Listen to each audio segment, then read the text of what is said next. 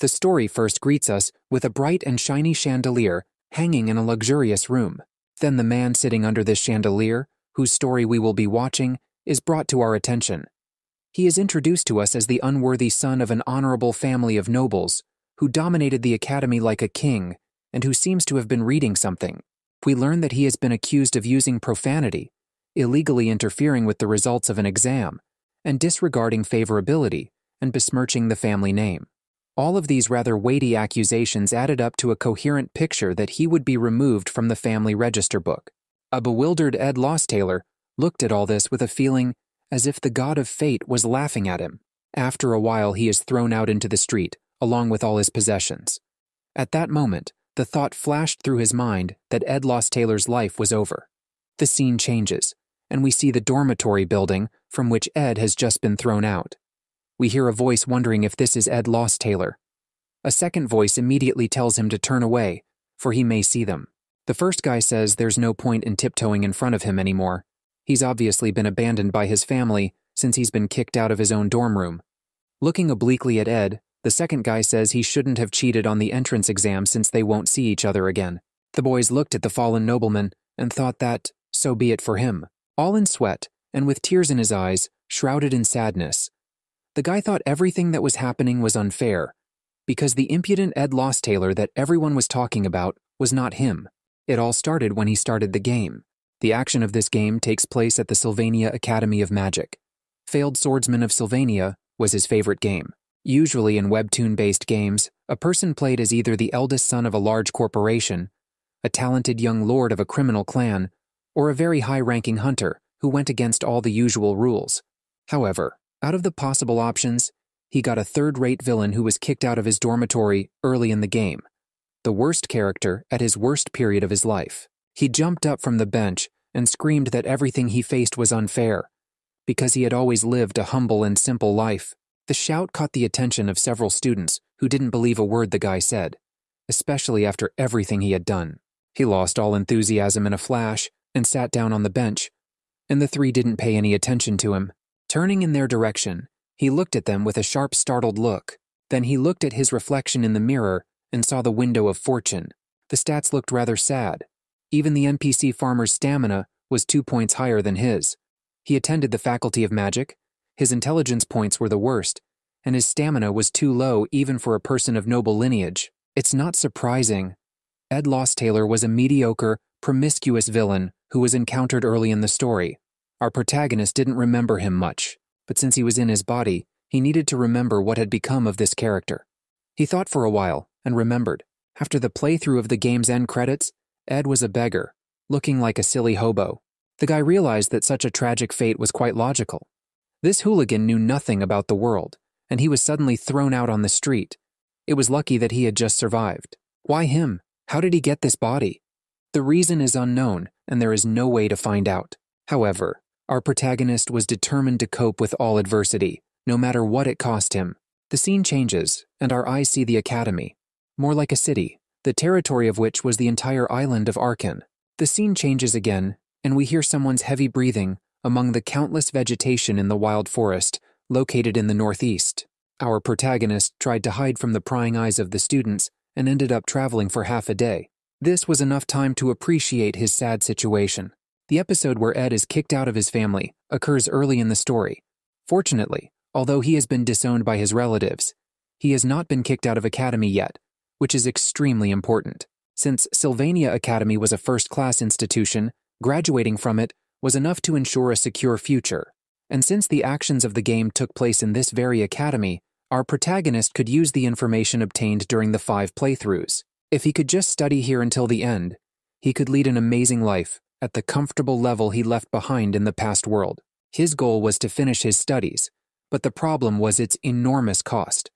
As far as he was concerned, this semester had already been paid for, but that chance was only for this semester, so the next semester he had to get a scholarship.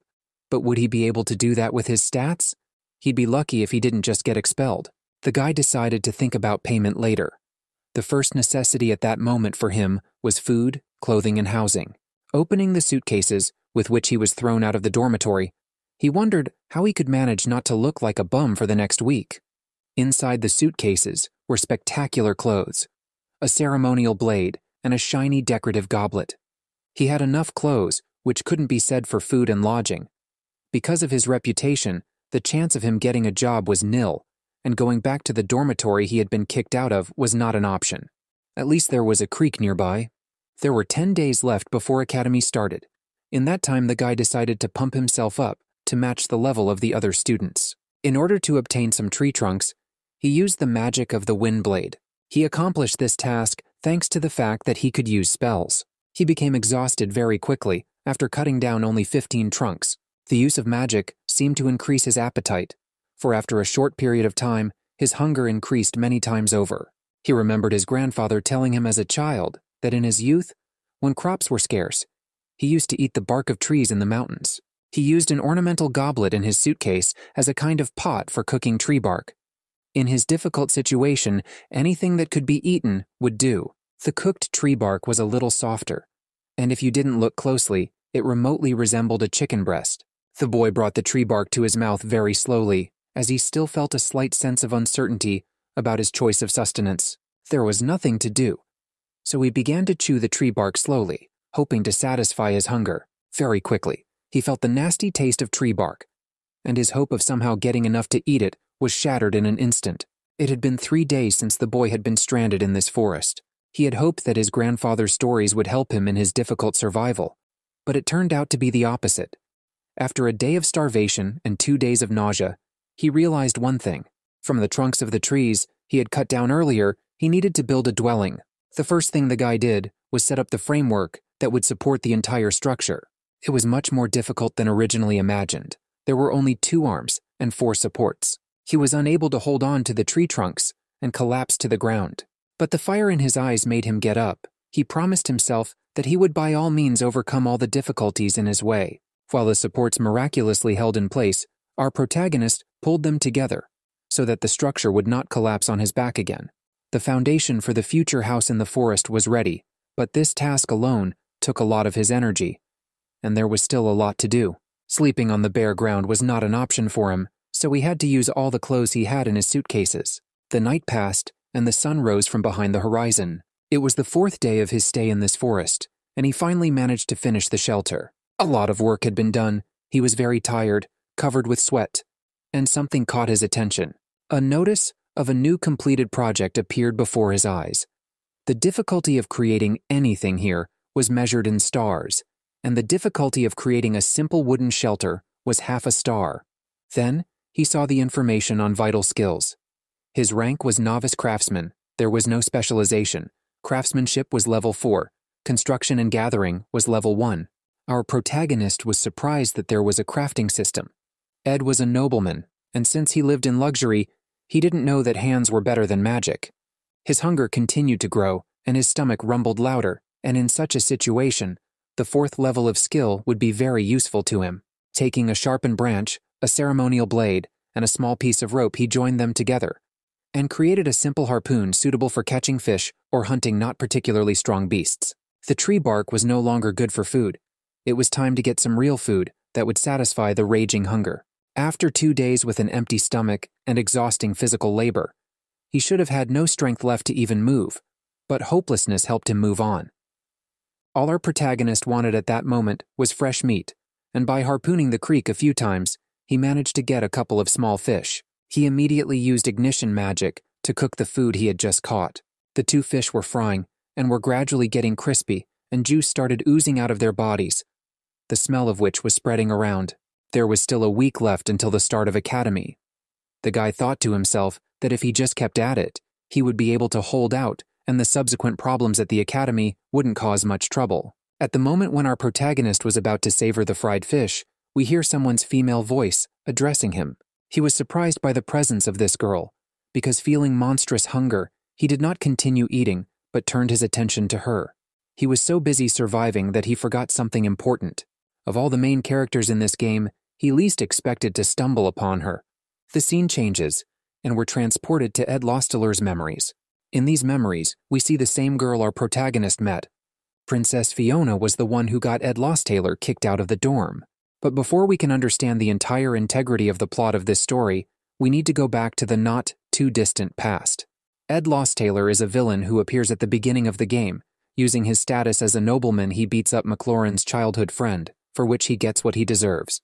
But Ed didn't stop there, and his vengeful nature pushed him to try to fabricate McLaurin's work at the entrance exam to Sylvania Academy. At the very moment when he was trying to take revenge on his then enemy, he was caught attempting to commit the crime by a girl who had come to collect the exam papers. This was Fiona Elias Clole, the third princess of the Clole Empire.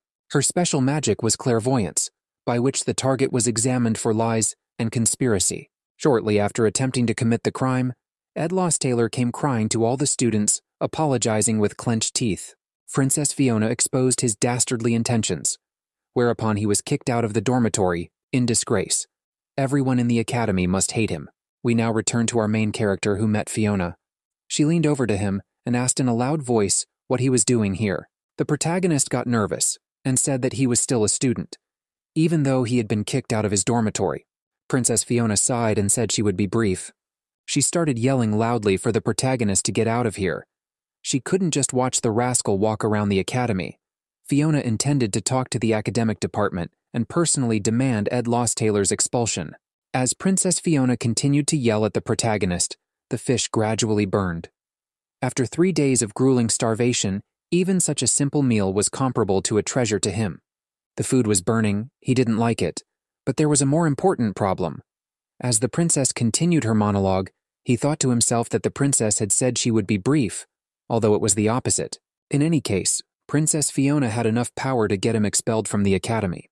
The protagonist waited until Princess Fiona finished speaking, and then slowly began to approach her, saying that the sun would be setting soon. He then asked, "Aren't members of the ruling family usually accompanied by heavily armed guards?" With an angry look on his face, he tells her that it was hard to imagine the garden princess going into the secluded forest alone. Princess Fiona adopts a defensive stance and tells the protagonist that he shouldn't try to intimidate her. Ed Losttailor's intentions, however, were quite different. He got down on one knee and put his hand on his heart and said that he was just trying to thank her. Fiona activated her clairvoyance to check the veracity of the protagonist's words. To her surprise, the magic of clairvoyance did not detect any lies in Ed Losttailor's words. Every word he said was true. The princess was very surprised at this. Though it was hard to believe, everything our protagonist said was true. The surprise of the princess is understandable, because the Losttailor family is famous and influential, and taking advantage of their position, they exploited many civilians in monstrous experiments in order to find a way to obtain eternal life. This is why, as the story goes, the McLaurins will feel that this family should be destroyed. Some will be put behind bars, some will be executed.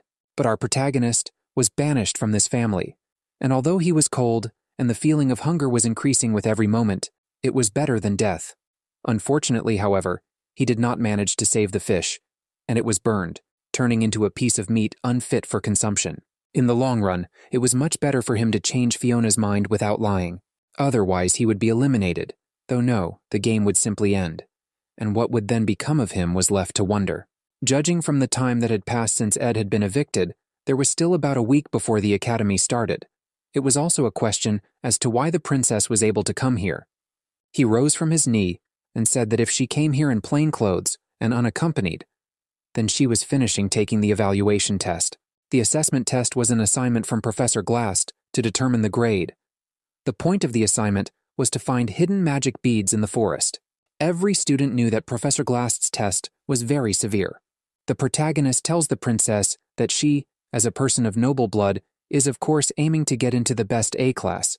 Fiona, thinking that he is trying to butter her up, says that she is not mistaken and that she should ask him to be expelled from the academy immediately. However, he then said something to her that instantly made the confident expression disappear from her face. He leaned over to her and told her that without his help, she would never be able to get into a better class. If he was lying, she could expel him from the academy. She had enough power to do that. Fiona decided not to take any hasty action and listen to our protagonist. He told her to head towards the lake in the southeast of the forest. There was a small green island in that area, and in the center of it was a huge tree called Marilda's guardian tree. There she was, to find the gift that the protagonist had left her. When she arrived at the appointed place, she found the magic bead needed to pass the professor's test. 3 days ago, Ed Lostaylor was clearly a liar and a charlatan. The protagonist still remembered the sad state he was in. But now things were different. Princess Fiona stood by the majestic tree and stared at the magic bead in confusion. She found it hard to believe that Ed, who 3 days ago had easily been willing to cheat and trample on the fate of an amazing man, had just helped her find the item she needed. The scene changes, and a vast view of the beautiful academy comes into our view. The test to determine class was officially completed, and Glast, the academy's professor of magic, gathered all the students, telling them to get the beads they found. Several students came up to him, collecting completely different beads, and the big guy standing behind him generally brought a huge egg. Each of them had a smile on their face and a hope that they would successfully complete the exam. Professor Glast wiped the smiles off their faces in an instant, placing them in F class. As stated earlier, the test was rigorous. It was very important to write down what the examiner required of the students. It was not easy to find rounded-shaped magical objects. Only those who managed to find beads with magical power could get into the A class, and there were only 3 such people.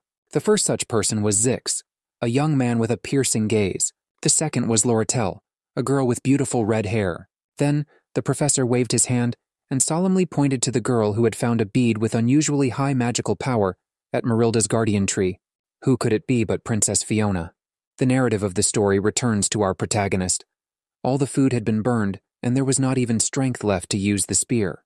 But he was not going to give up, and using his current skills, he crafted a primitive fishing rod from a branch, a silk thread of cloth, and a fingernail instead of a hook.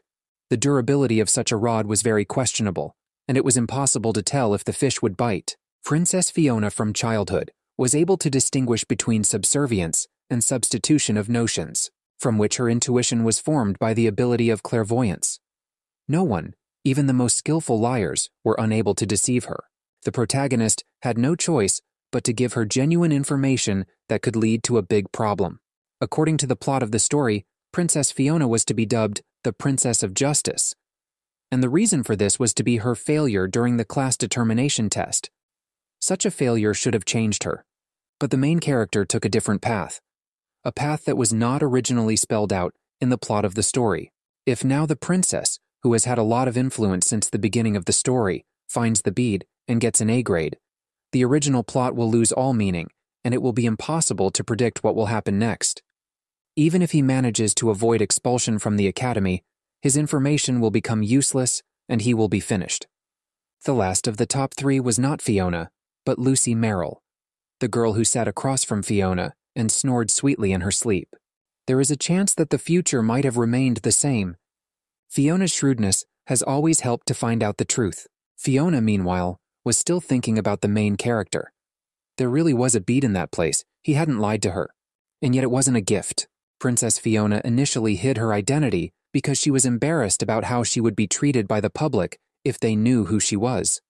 She wanted to prove herself. Of course, the bead whose location the protagonist pointed out to her would have gotten her a better score on the test, but she didn't take it. The realization that she didn't find that bead on her own made her turn around and walk away from there. The title of Princess of Justice that she was to receive in the future was not an ability or anything similar. Such an honor would be bestowed upon her for following a righteous path. The moment the protagonist said she couldn't get into a better class without his help, he threw her the bait. It didn't matter if he told the truth or lied. The princess could always find out. Ed really believed that Fiona would fail the test. She in turn was convinced that she would succeed without his help. The main character didn't lie, because the princess couldn't get into the A class. There was nothing she could do about it now. The feeling of anger gradually overwhelmed her, and she decided that she would watch the protagonist. The scene changes, and we return to our protagonist. After a long time, luck finally smiled on him, and he caught a fish of huge size from the stream, which he was able to satiate himself to his heart's content. Some time passed. It was a bright and sunny day outside, and we hear someone's heavy breathing. It was our protagonist, who was running hard towards the academy. He lived in a place from which he had to run away early in the morning to get to class on time. This kind of jogging made his body covered with sweat. Even that was no obstacle for him. After all, he was studying at Sylvania Academy. The scene changes, and we find ourselves in a spacious hall where a huge number of students have gathered. The opening ceremony of the new school year has begun, and before they began their studies, food was distributed to all the students and they began their meal. As soon as the main character first appeared in the hall, he was immediately greeted with quiet gossip. The girl on the right wondered how this guy wasn't ashamed to show up at the ceremony after all that had happened. The main character didn't care to say the least about what was said about him. All he was absorbed in was enjoying the food. After a grueling 10-day survival in the forest, it was like a reward for him. Some students were surprised that the guy who had performed terribly during the entrance exam behaved quite calmly, and even ate culturally. Our protagonist had no ambitions. He just wanted to graduate from the academy.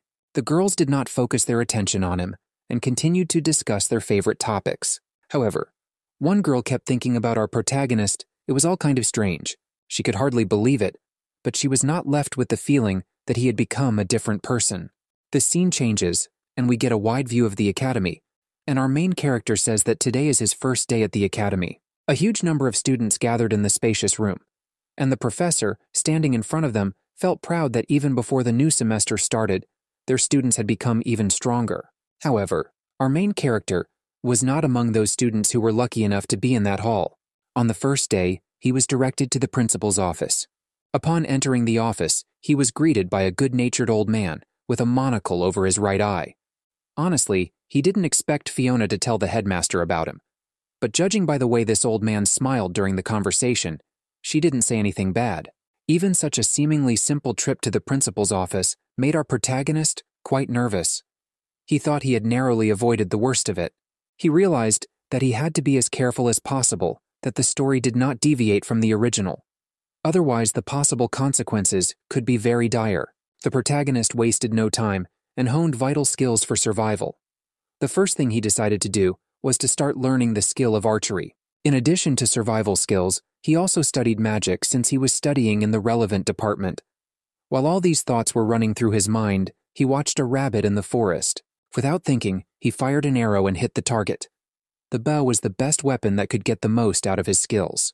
As he approached the rabbit and picked up its body, he thought that once he pumped up his skills and learned to create good quality arrows, he would be able to summon spirits for those arrows or draw magic formulas.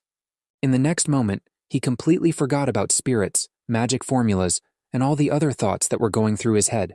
He saw a girl with pink hair near a tree. Her name was Yannicka Filover. She was a second-year student, top of her class, and had a talent for summoning spirits. She noticed the main character approaching and asked him if he was the amazing guy Marilda was talking about. This amazing guy looked more like some kind of country hunter. A simple bow, a basket on his back, and unremarkable clothes. Jonica quickly ran up to our protagonist, calling him by name. She was a second-year student, just like our Ed. He was surprised and wondered how she was able to approach him so quickly. Jonica asked if he was surprised that she knew about him. The thing was that this forest belonged to the high-level spirit Marilda, and Jonica often talked to her, so she had heard a lot about our protagonist from her. Ed asked if the forest mistress was really telling her about him. Jonica said that Marilda is quite curious and keeps an eye on everything, so it was obvious that she knows about the intruder who recently appeared in the forest. While Jonica was talking about the curious spirit, our protagonist was holding the hare's body. He remembered that during his time in the forest, he had to kill a lot of creatures and cut down a lot of trees. Realizing that the forest spirit had been watching him all this time, he felt uneasy, as if reading my mind. Yannicka said that there was no need to worry about such trifles. This is the natural cycle of life for the creatures of this forest. They hunt each other for food. The protagonist scratched the back of his head and said that even a large wild wolf has a tender heart. There was an awkward pause. For some reason, the protagonist turned his head away, trying not to look at the interlocutor. A few seconds later, she laughed. She had something she wanted to show our protagonist. Janika held out her hands, in which something brightly colored glittered. She said that, contracted him as soon as she saw him. Janika asked if he wanted to touch it. The protagonist was in no hurry to take any action and wondered if she had made a contract with the spirit. Making friends with Janika was not difficult. It was only necessary to choose the right moment. But for some reason, these thoughts made the protagonist feel uneasy. He told Janika that he had no idea what she was talking about, since he couldn't see any spirit. Janika asked, "Is it really so?" The protagonist answered in the affirmative. Seeing spirits was not possible for him, and he had enough to do, so he did not talk to the girl for long and left, saying that he still had to get food for the day. Only by sticking to the plot could he capitalize on his knowledge. All that he had undertaken earlier was to make sure that he did not deviate from the original course of the story. Janaka was a very important character with whom he was never allowed to get close to. The protagonist kept going forward. She stared intently at the trail of the guy who was leaving. She remembered very well the words that even a large wild wolf has a tender heart. Near Janaka appeared Forest Spirit, whose words about the protagonist turned out to be true. Janaka decided that he had indeed not seen Marilda, because only someone who really couldn't see spirits could not see such a huge wolf. The forest spirit in the guise of a wolf and Janaka decided to rest in a forest clearing. Marilda lay on her stomach and Janaka rested on her soft fur. She wondered if they would meet again any time soon. The scene changes, and we could see that same small island from a bird's eye view. It looked truly beautiful, a single white shining tree among the vast number of its green counterparts. Well, let us take a closer look at the route our protagonist took to reach the student's dormitory. His shelter was located almost at the very end of the island, so the distance to the destination was not close. He barely made it in time to arrive, even running out at early dawn. The road to the academy forced him to do strange things that boosted his stats. Every time he ran a marathon of sorts, someone was watching him, hidden among the trees. Getting to the academy, our protagonist began to study hard to reach the scholarship. To fill his brain with knowledge, he took books from the library and entered notes on a stone slab using a charred stick. All these activities were watched with great interest by Janaka sitting behind him. On his way home, he was washing his everyday clothes. While he was struggling to wash away the smell of sweat that had soaked into the clothes, Janaka was quietly watching him. He also had to make sure there was enough wood for the fire, drinking water, and dried meat for dinner. He would jog to the academy in the morning, study hard, and wash clothes on the way home. But even in the shelter, he still had a lot of work to do, leaving only 4 hours of sleep. But what bothered him most was not that he was working hard. He was worried about how much longer Janika was going to secretly follow him. He turned around and signaled that there was no point in hiding. Janaka, who tried to hide her presence, was surprised that the protagonist had noticed her, but as it turned out from the conversation, he had noticed her much earlier, just trying not to show it. The protagonist reminded that he was the worst trespasser in existence. And why did she keep following him? Janaka said that only other people think that about him. She didn't know him well enough yet, so she didn't care about the others' opinions. The protagonist had played the game several times, so he knew Janaka's character by heart.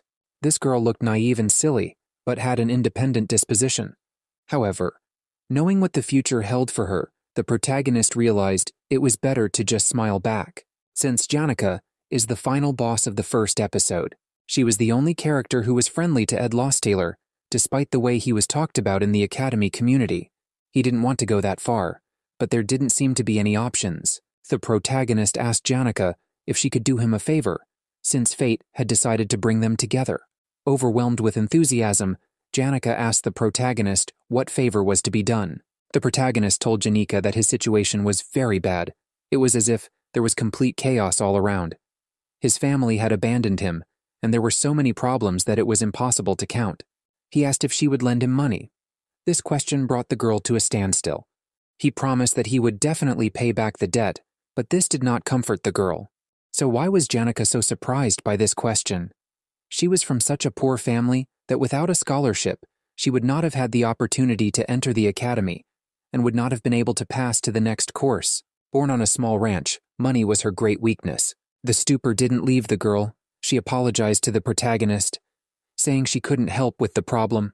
However, our protagonist was not at all saddened by this. He knew what weakness to press on so that Janaka herself stopped bothering him. 3 days had passed since their meeting. It was a bright and sunny day outside. The protagonist was returning from hunting. He was still uncomfortable after that encounter, so he decided that he shouldn't interact with the important characters in the story. He was already in enough trouble as it was. Any wrong move could lead to total defeat.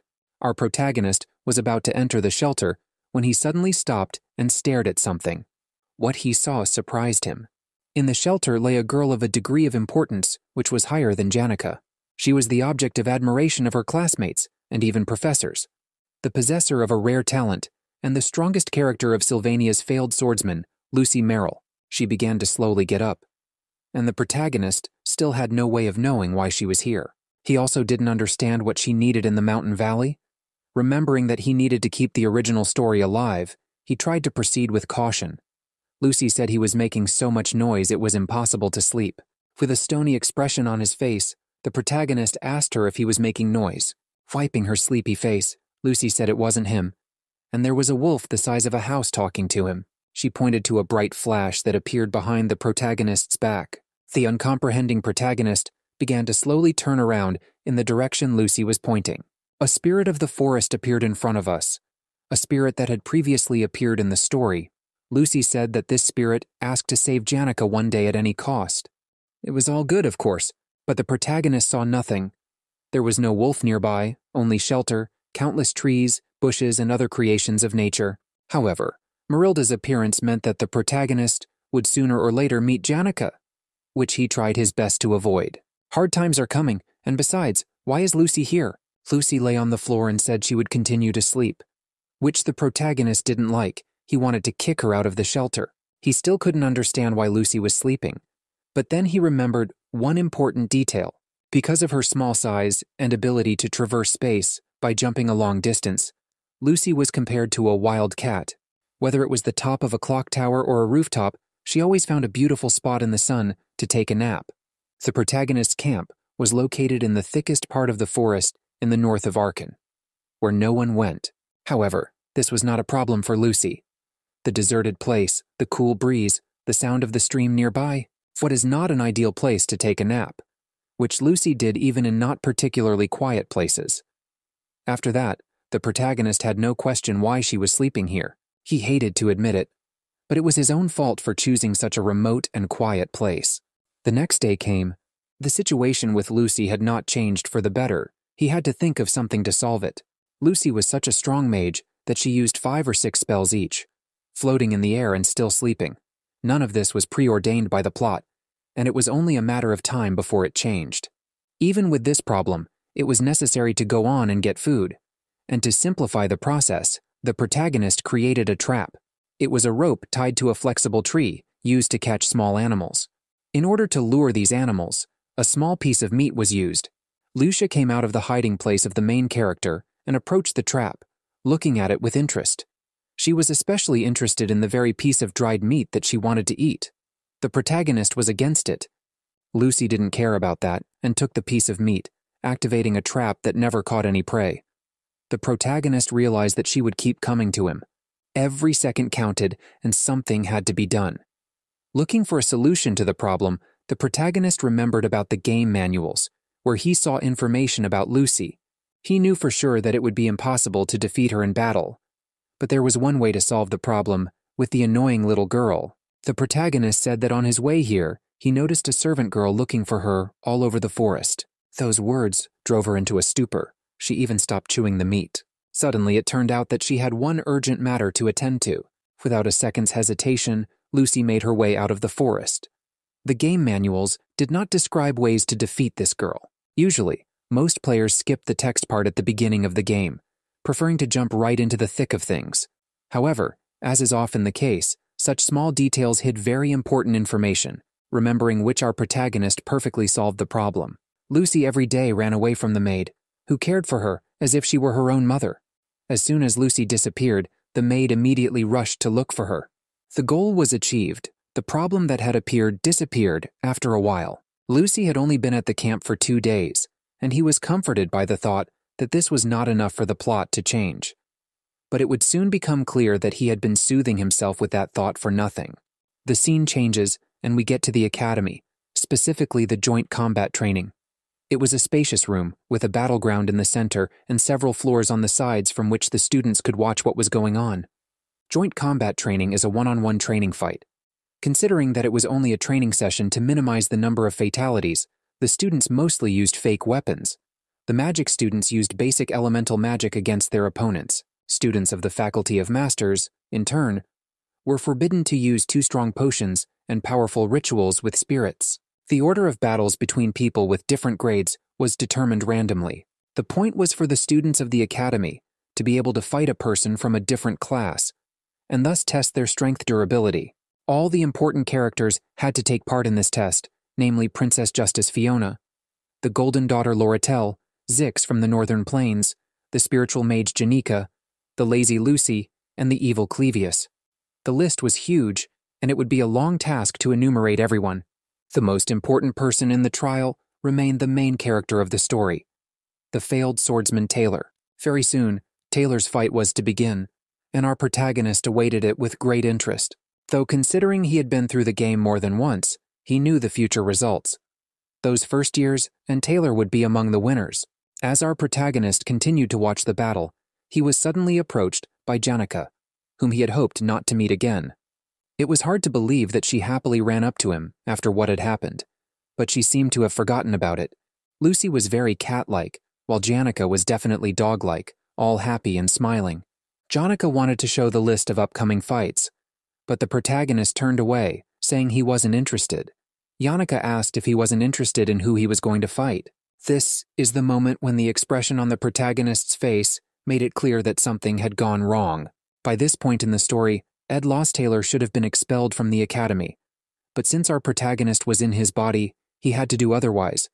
However, he didn't realize that he would also have to fight. But then the question is, who would be his opponent? Princess Fiona. That's who he was going to have to fight in one of his next fights. He felt slightly anxious about this, but then he heard that Lucy and Taylor had been called into the ring. Realizing that the most important character in the story was about to fight, he forgot all his worries and looked forward to the fight with great interest. Determined, Taylor shouted at the top of his voice that he would give his best. Our protagonist thought it didn't matter who he was fighting against, he had to keep an eye on Taylor. Albeit off-screen, he's been playing as this character for a very long time. From defeats to inconclusive endings to triumphant victories, he's been through this huge journey as Taylor countless times. None of the paths our protagonist chose, playing as Taylor, were easy. Regardless of the end result, there were always difficulties and obstacles along the way. Our protagonist decided to establish his own life now that he was in this body. But he also never stopped mentally supporting Taylor, and it looked like he was the only one to show up to the ring, because a voice on the loudspeaker was asking the others where Lucy Merrill was. The news that Taylor's opponent didn't show up to the ring made our protagonist quite nervous. After a while, he managed to find this sleepy little girl. Even during such an important event, she managed to fall asleep. It was very important to get Lucy back in the ring, because if the duel was cancelled, the consequences would be disastrous. It is in this duel that Taylor will pick up a sword for the first time, which is a very important moment in the whole story. Lucy really liked the jerky she stole from our main character's trap because she asked him for another piece. He barely got her into the ring, saying she should forget about that damn piece of meat and have a fight. The fight was only seconds away. The best freshman in the group, Lucy Merrill, was going to fight the main character of this world, Taylor, who was born to be a swordsman. He had never held a sword in his life before, and yet he would break through Lucy's lightning-fast magic with the first swing. The spell she thought would stop the strike would be blocked. Taylor will close in on her. Lucy's surprise will cause her to be struck by lightning, a medium-level spell. She does it unknowingly and overpowers Taylor. She will be disqualified for using the wrong level of magic, and Taylor will earn the honor of being the first to defeat Lucy. This is how, according to our protagonist's memories, this battle, which has almost the most important meaning in the history of this amazing world, was supposed to unfold. There was a second left before the battle began. The bell rang, signaling the beginning of Taylor's duel against Lucy. With fire in his eyes, Taylor went on the attack first. At the same instant, Lucy struck back. It was enough for Taylor to slam into the wall with such force that cracks appeared in it. Absolutely everyone watched the battle with excitement, especially our main character. Lucy continued to yawn drowsily, as if nothing had happened. The spell she had cast hadn't used up all her strength. The audience gradually began to say that Taylor didn't stand a chance. It's impossible to defeat the best student of the class. There's no point in trying to defeat such a mage. Taylor's life has always been a series of difficult challenges. He grew up in the village, but even after entering the academy, he was far behind the other students. It was essentially a failure, having not received a single decent grade since entering the academy. Before even waiting for the end of the fight, a huge number of students had already decided that Taylor had lost. However, even despite the pain he was in, Taylor stood up. Our protagonist watched the fight with a smile. Still determined, Taylor was not going to lose so easily and give up hope. Our protagonist was probably one of the few, if not the only one, who supported Taylor in this difficult confrontation. He jumped and flew at Lucy with all his might. For a moment, Her expression was one of fear or surprise. Taylor got close to Lucy.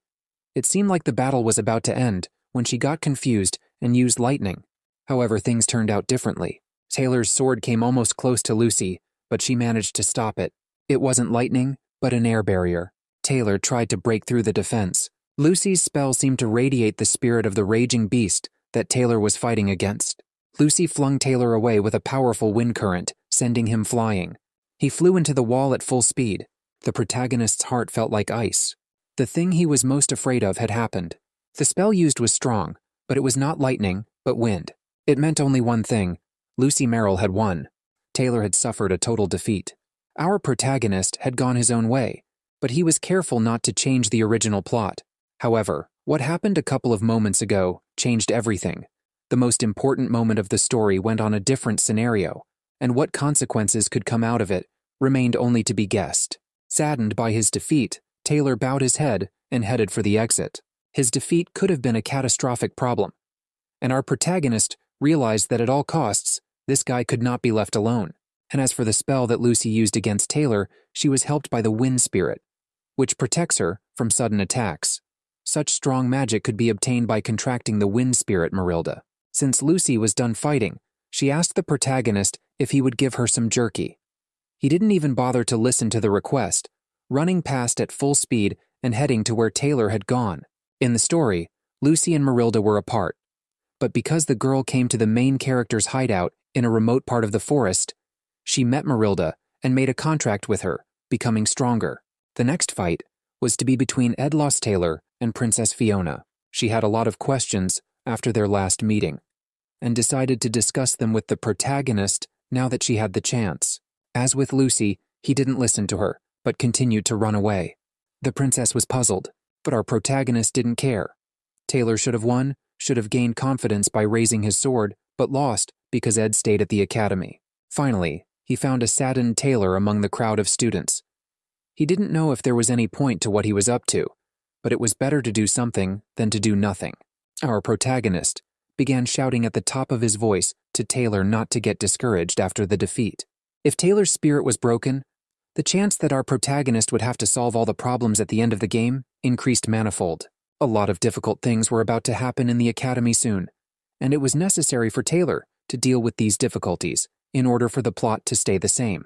The scene changes, and Emperor Cloel, the man who first discovered Princess Fiona's innate insight, comes into our view. Such ability, however, was not bestowed upon her by higher powers. The life of a member of the ruling family was full of endless intrigue. Because of the dark abyss called High Noble Society, the princess had to develop such an ability for self-defense. That's why she was confident in the impeccable efficiency of clairvoyance. Her relatives always looked at Fiona with an ugly darkness in their eyes, and she saw right through them, all their lies, but she pretended to know nothing and just kept honing her skills. In fact, she had no choice but to gaze almost into the very depths of a person's soul. The fight between our protagonist and Princess Fiona was about to begin. He asked her to be gentle with him. She was agreeable to this option as long as our protagonist didn't wreak havoc either. Meanwhile, there was already talk among the students about how our protagonist was trying to cheer Taylor up. Considering that they remembered him as a lying nobleman who had been disgracefully exposed, such kindness seemed very strange to them. Princess Fiona had heard the students talking, and they were partly right. Their distrust was understandable. Ed Lost Taylor used his title of nobility to embarrass Taylor's friend. And when things didn't go according to plan, he decided to frame Taylor by tampering with the test results. In short, everyone who was in any way familiar with him knew him as a sneaky, conniving, and deceitful man. But when Fiona met him in the forest, it was as if she saw a completely different person, sincere, ready to help. This did not fit with the reputation that Ed Lost Taylor had in the student community. Was Ed Lost Taylor still the man he was considered to be by those around him? And that cry of despair was sincere. He really wanted to cheer up the losing Taylor so that he would not lose heart. The fight between our protagonist and Princess Fiona has begun. Lately, our protagonist has been behaving in such a way that he has confused Fiona completely. She needed answers and hoped the fight would shed some light on the situation. Fiona was the first to attack. A water ball appeared near her hand, the magic of which felt stronger with each passing moment. Ed Lost Taylor had both wind and fire magic, which was perfect for repelling the water spell. Fiona was in anticipation, wondering what our protagonist would respond to her attack. Fiona had been under a lot of stress lately, and exchanging blows was a good way to vent her anger. And as she further thought to herself, this fight would help her get our protagonist out of her head. The ball came close, but instead of repelling the attack, our protagonist simply took the blow on himself. The princess was surprised by this. She expected him to defend himself in some way, but it was the opposite. At the same second, he fell to the floor. Unlike Taylor, who got up even after serious injuries, he did not do so, immediately admitting his defeat. Princess Fiona was confused by this sudden turn of events. What she was sure of was that Ed Lost-Taylor had seen the trajectory of the water balloon, and he would have had the strength to repel such an attack. The students immediately began to heatedly discuss the defeat of our protagonist. Previously, they had considered Taylor a loser, but when they saw Ed Lost-Taylor admit defeat without even trying to retaliate, they quickly changed their minds. The drenched protagonist stood up and bowed, paying his respects to Princess Fiona, and saying that he had learned a lot from the battle. The dazed Fiona could not understand what was wrong. Then she remembered that Ed Lost-Taylor had been avoiding her as he entered the arena, never once meeting her eyes. Was he not originally interested in their fight? The fight was officially over, and the winner of this round was Princess Fiona. Our protagonist immediately rushed away, running down the long corridor. Fiona was a very important character. One wrong action, and the story could change beyond recognition, so he tried to act carefully with her. Although Fiona was an important character, but far more important was the main character of the story, Taylor. The corridors of the academy were like an endless labyrinth. Our protagonist was darting from side to side, trying to figure out where Taylor could have gone. Suddenly, he heard a female voice address him. It was Fiona, who was breathing heavily and intermittently. She became furious and asked the protagonist how to understand what had happened. He said that he had no idea what she was talking about. If about the duel, then this event taught him a lot. The furious princess did not understand what this duel could teach our protagonist, because he did not even try to win. All he was interested in was how to get away quickly. She had enough problems with the class. The cunning peddler was trying to take over the school in every way she could. Professor Glass was as irritable as he was irritable, and the servants she dealt with were always asking questions. All these little things, problems and confusions, were like a giant snowball, which daily fell on Princess Fiona's head, and now Ed Lost-Taylor decided to complicate her already difficult life. All this time the princess tried to hide her emotions, but after the duel she could no longer hold back, and our protagonist saw how much despair had accumulated inside Fiona. He slowly approached her, gently placing his hands on her shoulders. In a calm and unhurried voice, he asked her to take a deep breath and calm down. It worked. Gradually, the princess's anger disappeared. She was ashamed that the protagonist had seen such a thing. She asked him to forget about it. Deciding to take advantage of the fact that Fiona calmed down, our protagonist decided to quietly get away. Fiona recognized that trying to guess and predict what was going on in another person's head was a bad habit. One could ask the question directly, but it wasn't easy for her to guess that, considering how much gossip and intrigue she had to endure, and in her long life in the palace, she no longer felt the all-consuming anger, and so she decided to ask our protagonist directly. Fiona asked if our protagonist had tried to cut ties with the family because of her dark side by tampering with Taylor's exam results. Even without using insight, Princess Fiona was able to reason logically. Although her statement wasn't entirely accurate, but the Lost-Taylor family did have a dark side. However, according to history, this information will be known only in the future, and it was too early to discuss it at that moment, so our protagonist pretended that he had no idea what Fiona was talking about. The princess was sure of her words. Otherwise, why would Ed Lost-Taylor try to cheer up someone whom he initially disliked and wanted to set up? The questions were very precise, and our protagonist was trying to figure out how to answer them. He said that since everyone hated him, such a kind act could at least change the opinion of those around him. Fiona didn't believe a word of it. Any fool would have realized that he was lying. Fiona's shrewdness was impossible to deceive. She realized that our protagonist was brazenly lying. If this ability had the ability to lengthen his nose for every lie, then our protagonist's nose would have reached the ceiling.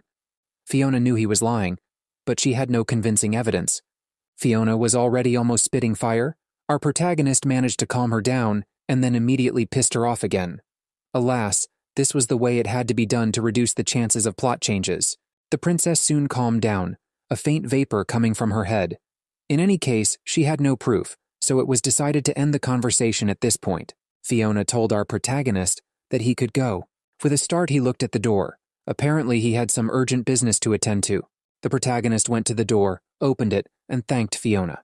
It was the first time she had shown herself in this way. Fiona influenced the course of events from the beginning, interacting with many significant characters and events, the amount of which would have given our protagonist a headache. It was all his fault. Whether he wanted to or not, staying at the academy had changed the plot in one way or another, and to what extent was yet to be seen. Before continuing his search for Taylor, he decided to have a chat with Fiona. The way Fiona was trying to cope was respectful of our protagonist, but she looked exhausted and needed to at least relax a little. After all, it was not a palace with endless intrigues that could easily destroy a morally unprepared person. It was Sylvania Academy. All her complicated life, Fiona tried to see through people. It was understandable. The gossip in high society contributed to it, but at that moment, someone understood her for the first time. The scene changes, and we see our protagonist who persisted in his search for Taylor. Whether he was doing it consciously or not, he lost a lot of time talking to Fiona. If Taylor falls down, his life, no, his whole world could come to an end. He finally managed to find Taylor sitting on a bench, looking at a broken wooden sword. Finding Taylor he managed, but what to say to a man who lost a fight before he could even land a single blow? Suddenly a girl appeared between our protagonist and Taylor, who demanded that Ed Lost Taylor stay away from her friend. This girl, whose eyes showed a bright green gleam, was named Ayla Triss. She was one of the important characters in this story. Taylor was already having a hard time, not enough to still have Ed Lost Taylor, who had just recently tried to set him up. Suddenly, Taylor intervened in their conversation. Surprised that our protagonist was still at the academy, he did not say this in a sad voice. On the contrary, full of will and eagerness. The spirit of struggle which never fails, no matter what the opponent is, no matter what the obstacles, returned to Taylor. In his eyes was plainly visible the tremendous strength of will. His spirit was unbroken, even after his defeat in the arena, and at that moment, our protagonist realized that while he and the princess were fighting, Taylor's childhood friend and ardent supporter, Ayla Triss, ran out after him immediately, without even looking back. When she found him, she began to comfort him, trying to give him the strength to accomplish new feats, and it worked. As long as the faithful Ayla is by his side, Taylor will always get back on his feet time after time. What our protagonist had in common with Taylor's character was that he had been through a lot with him. What he wanted had happened. Taylor had regained his confidence and determination to go on, even though he was defeated. And since that was the case, there was nothing left for him to do. He turned around and took a leisurely step away from Taylor and his friend. Since our protagonist thought that Taylor would save the world, he had enough to worry about to survive. That's why he was worried about him, because Taylor is the protagonist of the game, who will have to do a difficult job. But now our protagonist felt relieved, not because the story, which had strayed from the original, was back on track, but because the Taylor he had played as for so long was okay. He wanted this man to keep his spirits up. That's exactly what happened. He didn't need anything else. Taylor and Ayla looked at Ed Lost Taylor walking away. Understandably so. Ed Lost Taylor had just recently tried to ruin Taylor's life by tampering with his exam results, but afterward, it was like he was a different person, trying to cheer Taylor up somehow. Our protagonist didn't care what anyone thought of him or who thought of him. Everything went the way he wanted it to. He walked to the door and opened it. Stepping outside where a bright light illuminated him, a giant pillar of fire burst into the sky from the academy, and looking at it, our protagonist wondered if it was time. In the original, everyone was in the arena when the fight between Loratel and spirit mage Janika Filover took place. The plot had run its course. Our protagonist was sure that Taylor and Ayla had seen this fight. Taylor should have been watching very carefully, for soon one of the many tests for him would be the first, final boss. Loratel was a strong mage. Her barrier boasted a good defense, but even she couldn't resist the power that Janika possessed. Yes, she was a nice girl, but she possessed power comparable to a real monster. No wonder that according to the original plot of the game, she was soon to become the final boss. Shortly after the battle was over, a crowd of students greeted Janika with applause. The students admired not only her power, but also what a good person she was. A smile shone on Janika's face. She took all the compliments from the people around her with great joy, and it seemed that this joyful atmosphere would last for a long time. But this atmosphere was destroyed in the twinkling of an eye. While the students continued to shower Janika with congratulations, her attention was rivaled by her rival, whose condition was critical, one might say, on the border of life and death.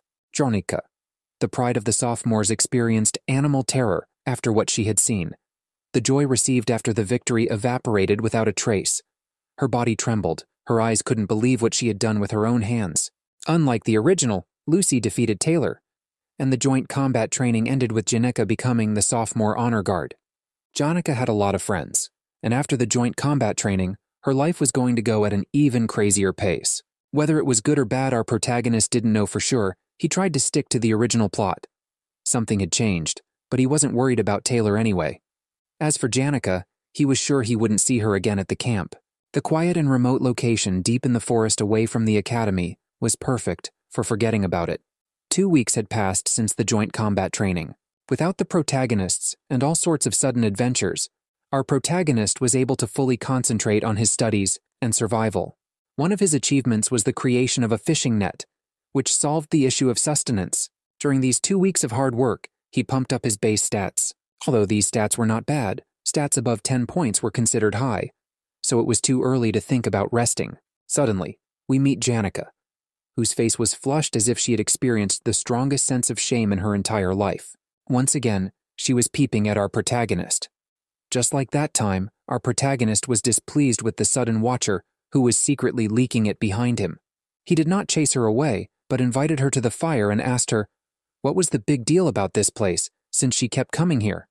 The answer was interesting enough. This place was like a secret base for her. She felt like the great adventurer when she came here. But that wasn't at all what made Janika come to such a far part of the forest.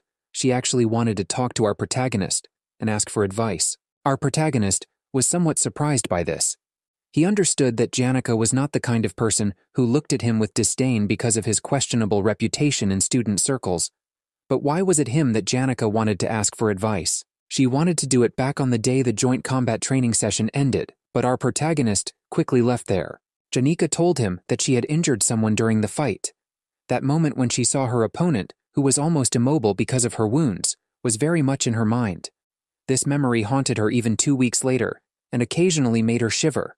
Our protagonist immediately realized who it was about, and that girl, as far as he knew, was using a medium-level spell, which was forbidden by the rules. However, as we already know, regardless of whether she used such a spell or not, Janika was victorious. Janika tried to get rid of these memories, tried to forget what had happened, but still, she was taken by guilt, and the realization that she had overdone it during the fight. All these 2 weeks, she had been walking around with similar thoughts, and unable to stand it, she decided to head to our protagonist. She asked him if she should apologize to her rival. Janika's friends tried to convince her not to, and she still couldn't figure out what the right decision was. Our protagonist did not have a philosophical conversation on this topic, answering as simply as possible. If Janika thinks it is necessary to apologize, then let her just do it. Sweet and playful Janika was like a jewel to everyone, so when she felt guilty or criticized herself, people tried to cheer her up. Janika knew that it was good to have companions, but it would not erase the bad things she had done. That's probably the reason she came to our protagonist. Janika said this is exactly what she expected from him. He would never just take her side. Not understanding the meaning of what Janika said, our protagonist said that if he had offended her, he could not help her. Janika waved her hand sloppily and said that our protagonist had misunderstood everything. She was not offended at all. While he was doing his work, Janika stared at him intently. The thought had already flashed through her mind that Edlos Taylor was different from what he had been last year. Janika may have seemed silly because of her cute looks, but that wasn't the case. Her powers of observation were comparable to Princess Fiona's. She noticed that when our protagonist asked for money last time, he didn't act desperate like people in his situation.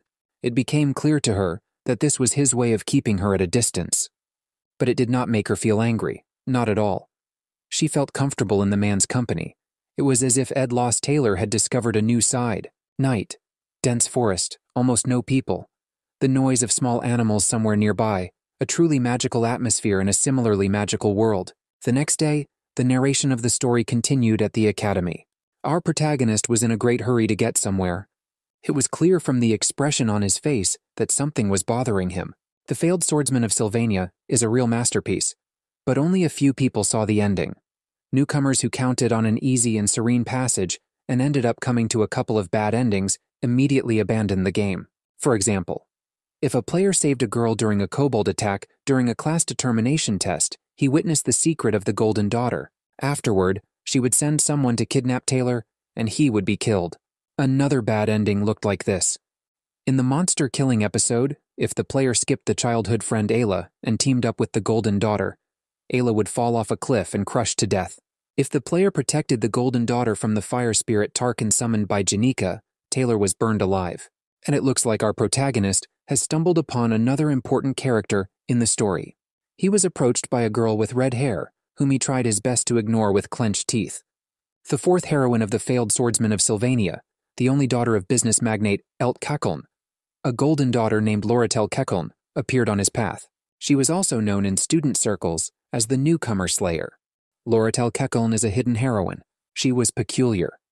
Unlike Fiona, she was treated as a villain from the very beginning, but her true face was not shown until the second half of the story.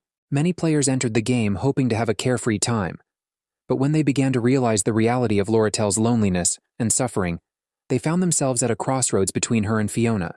Loratel, when she met our protagonist, bluntly said that she wanted to buy 2 hours of time from him, but our protagonist did not listen and continued to walk on. He thought to himself that he must not in any case fall for her words, otherwise he would lose the initiative. Loratel ran up to our protagonist and tried in every way to persuade him to listen to her proposal, but he tried to ignore it. Realizing that such a simple conversation was not going to work, Loratel stood in his way. Lorathel said she could see how irritated he was. No wonder, under such difficult circumstances, he still somehow managed to keep studying. She had heard of his ignorance and self-centeredness, but did it really matter? Loratel got straight to the point, taking out 3 gold coins and offering them as an advance. She was aware that our protagonist had recently become very close to Janika. Then she asked if he could help befriend her. 3 gold coins, engraved with a sailing ship, was an impressive sum. For some, it was a month's salary. Our protagonist asked, "Does the Golden Daughter make connections with the help of money?" Seeing the progress of the dialogue, she slowly slipped her hand with coins into the inside of her jacket. Loratel understood one simple truth. The more people on her side, the better, and money was the universal tool to achieve that goal. She felt that she would soon be facing a battle with Princess Fiona for control of the academy. The fact that this girl was already starting to gain allies brought a smile to our protagonist's face. After thinking for a few moments, he offered to exchange handshakes. Loratel extended her hand, and a sly smile appeared on her face. To a man who had lived his entire life in affluence, falling into poverty was heartbreaking. Ed Lost Taylor, who had recently been a wealthy nobleman, had lost everything except the opportunity to study at the academy, and Loratel wanted to take advantage of the situation our protagonist was in. People who faced such hardships, the kind of opportunity that was offered to our protagonist, usually led to collapse. Such people became obsessed, eventually selling their families, their pride, and even themselves for a gold coin.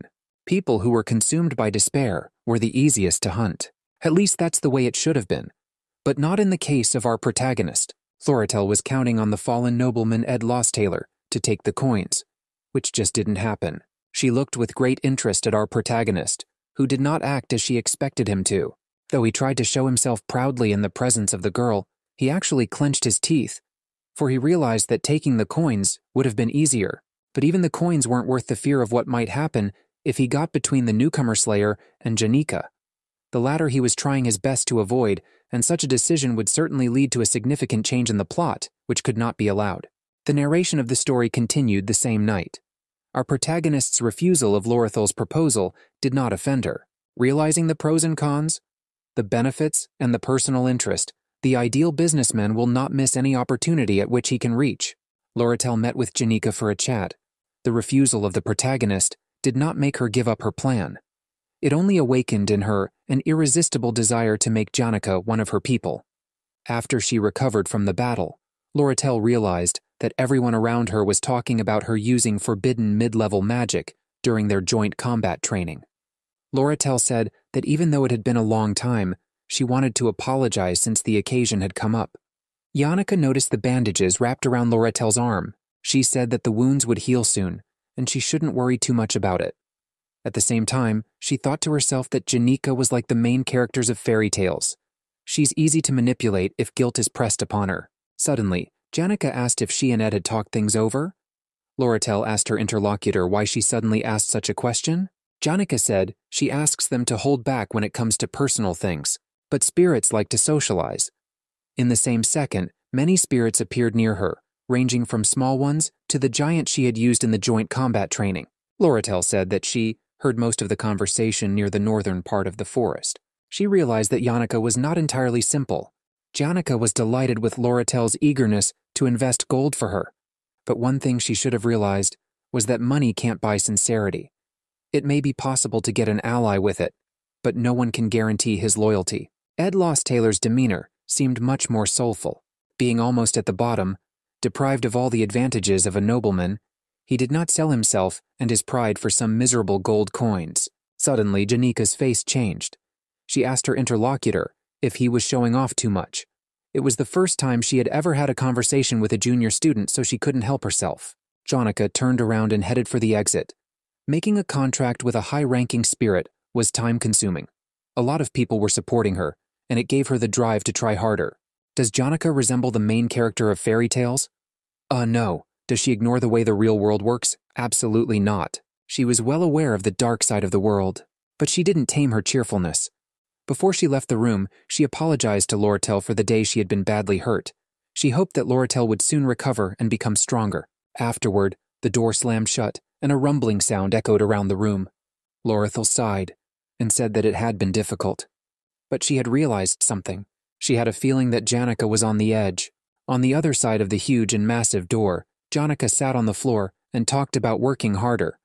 Because it's great when people expect good from her. The scene changes, and the narration of the story continues in the forest, where a rope was stretched between the branches of the trees on which the laundry was hung. Nearby was Lucy, who was not satisfied with the smell of drying clothes. In her usual manner, she leaped high into the air, tearing all the ropes, causing the clothes to fall to the ground. Our protagonist was distressed at having to hang up the laundry again, but suddenly, something else caught his attention. The head maid of the best hostel in Sylvania, Belle Maya, was walking through the woods nearby. It was she who then kicked our protagonist out of the dormitory. He asked Belle why she was here. Belle looked around and said that she knew about our protagonist living here.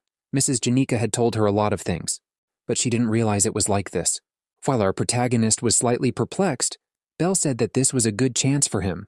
Belle's words passed his ears as his gaze continued to squint in the other direction. Ophelis maids were an elite group of women who did all kinds of housework perfectly, including cooking for the students. All this time, our protagonist was looking at a small basket that might have contained ingredients that Belle had gathered in the forest. It is impossible to get this kind of information about foraging for sustenance from books. But he didn't intend to just walk up to the maid and ask about the basket. He needed to remember if there was an event in which Belle Maya could have influenced the main plot. Belle said there was no need to address her formally. Our protagonist could speak arrogantly, like when he lived in the dormitory. He said that such a thing should not be done. Such an unexpected answer surprised the maid. It is understandable to hear such a thing from a man whose arrogance was unprecedented, something surprising. Our protagonist said that the maid, who was always working hard, deserved to be treated with respect, for her work was very important. He spoke to her because he remembered that she never directly influenced the plot, and since talking to her had no significant consequences for the plot, our protagonist decided to talk about the basket he was interested in. He figured there would be no problem if they, the secondary characters, became friends. Although it came as a surprise to her, Belle still enjoyed talking about the various edible berries, mushrooms, and herbs that could be found in the forest. After the conversation, he went back to work creating a net for fish farming. The prey caught in this trap could live for a couple of days. He had enough meat and fish to eat, and the food problem was almost solved. He took an ornamental goblet, placed stones around it, and spread dry branches in a circle. Using ignition, he set the branches on fire, and the water in the goblet gradually began to heat up. He was only proficient in 2 basic spells, Windblade and Ignite, but he used them so often that he reached skill level 10 without even noticing. Soon, the herbal tea was ready. It greatly increased stamina while chopping wood or cooking. It proved one thing. Our protagonist had finished his work, and the sun had not even set over the horizon yet. At the very beginning of his difficult survival, he worked until late at night, and even by this time, he had not managed to complete all his tasks. But after a few weeks of living in the forest, he had not only adapted to it, but also gained new knowledge. It even amused him a little. Suddenly, our protagonist became nervous and looked up into the sky. Yes, he was surrounded by a relaxed atmosphere, up until that moment. A bright ray appeared, rushing toward the earth at a furious speed. After the beam landed, our protagonist was thrown back by the shock wave. A cloud of dust rose into the air. He was distraught. His precious camp, over which he had labored tirelessly all this time, was destroyed. Gradually, the dust that had risen into the air began to dissipate. Soon he saw Lucy sitting in the newly formed crater at the spot where she had landed. Her breathing was ragged, and in a barely audible voice she said that she had almost died. Lucy's gaze was as if she had seen the worst fear of her life. Empty, staring into nowhere, overflowing with animal terror. Our protagonist wondered who had the power to scare the strongest mage in the world. In a trembling voice, Lucy said that she almost died at the hands of Belmaya. Our protagonist was even more perplexed, for Belmaya may be strict, but she is good. Lucy said that she had skipped class as usual, but Belle, for some unknown reason, was in a bad mood. Her fist clenched tighter than usual. Everything happened quickly and suddenly, so she moved quickly here without thinking. Lucy said it would probably hurt to get hit by Belle. Meanwhile, our protagonist exuded only anger without saying a word. He clenched his teeth with such force that they began to grind a little. Lucy, in her usual manner, asked our protagonist if there was a piece of jerky for her. In reply, he threw a stick, saying that she would get nothing because she had destroyed everything. Lucy put her hand on her head and looked slightly pitifully at our protagonist. At that moment, he wondered, why didn't the strongest mage use a protection spell? The answer turned out to be quite simple. Lucy had used up all the magic. Suddenly, an expression of either a little fear or surprise appeared on her face. He walked over to her, and with a devilish grin, pressed his middle finger against her palm, gradually increasing the tension, saying it was for the house she had just destroyed. From a bird's-eye view of the forest, we hear Lucy shout aloud, "Ouch!" Our protagonist lightly slaps her, not only for her destroyed house, but also for Mrs. Belmaya, who cares for the nimble girl like a mother. The scene changes again, and the narration of the story continues at the academy. After the incident, our protagonist realized that he needed a sturdier house, such as one made of wood. After reading books, he learned the necessary information about different materials and other things. What remained was to learn about sanding wood and making a roof. And quietly reading the books, he was interrupted by a woman's voice nearby, saying that they were closing. A girl with pink hair approached him, noticing how our protagonist was studying hard. He was so engrossed in absorbing knowledge that he didn't notice how much time had passed. The girl said it was not worth worrying about, and seeing him studying so diligently made her motivation to follow suit even stronger. The girl's name was Elka Islan. With her sweet cat-like gaze, she seemed to be trying to get our protagonist to say his name. There was nothing to do, so he introduced himself, giving his name Ed. The expression on the girl's face changed the moment she realized who was next to her. It was a familiar reaction for our protagonist. Notoriety didn't go away so quickly, and it was no surprise, even though he had been living by his conscience lately. Suddenly, the girl said that Ed Lost Taylor is completely different from what the others describe him as.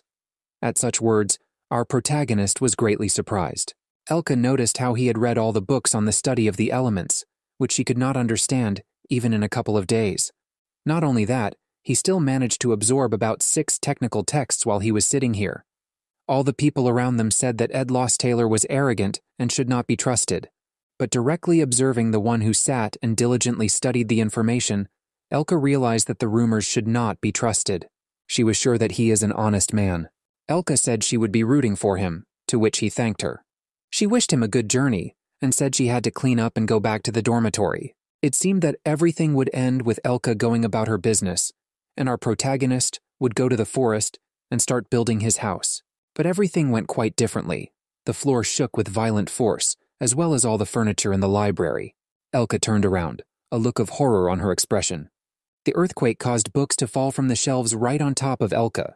The scene changes. We see a bright purple ray fall from the sky to the ground. The last chapter of the first episode, titled Confronting Glass Can, has begun. At 11:30 local time, thanks to Taylor and the efforts of his friends, many students have gathered in a temporary camp in front of the student center. 2 hours have passed since the beginning of the unprecedented disaster. We hear someone's voice who says she saw something like this in a book on spiritual magic. Huge circles in the sky, and a strange seal in the center. It is the rune of summoning a high-ranking spirit of darkness, Glaskin. We now find ourselves directly among the students gathered in the camp. Princess Fiona says it's a bad situation. There is only one person whose level would be enough to summon so many spirits. She says that it is very likely that their enemy is the one who went into a rage over the spirit of darkness. The best sophomore student, Janika Filover. There was an oppressive silence in the air. Suddenly we hear a voice saying that it's sad, of course, but that's not the point right now. If Ayla is right, the barrier the students are hiding behind is unlikely to last long. This voice is Taylor, who also says that with Glascan's appearance, the losses will be even greater. So they need to hurry to the student center. An Imperial Guard captain named Claire says that the people behind the barrier will get their bearings quickly. Elvira Aniston says that since this spirit of darkness, his barrier is strong, they must deal with it from the inside. Unfortunately, Director Obel was out of town. Elvira Aniston was confident that by teaming up, they would be able to defeat even a high-ranking spirit. Clevius Northendale, whose face expressed only animal terror, was against the idea. One of the voices said that they would defeat the mid-level spirits and the boss, but it didn't end there. Inside the building where Yannicka was most likely located were high-ranking spirits, 2 of them, the fire spirit berserker, Tarkin, and the spirit of darkness, Belosphir. Clevius Northendale, who was 1 step away from losing his mind, shouted at the top of his voice that the idea was akin to suicide and he would never go there. Loritel wondered, did Janika really send so many spirits by herself? Janika is the best student in the course, and she felt it directly during the duel 2 weeks ago. But is it too much for her to summon both Glaskin and the other spirits at the same time? Ayla said that most of what they see is the result of Belosphir powers. Janika may have been a gifted student with impressive stats, but she was barely average. Spirits of darkness are enemies of spirit mages, who simply wouldn't have the power to control them. Demons, on the other hand, could take control of a mage who would become strangely behaved after being preyed upon. Janika, the most prominent spiritual mage in the academy, was at the absolute mercy of Belosphir. Another voice said something else was important. Jix said we had to decide what to do, and there was only one person who could do it. Princess Fiona was the perfect candidate for this. She was immediately asked, what should they do? Silence once again hung in the air.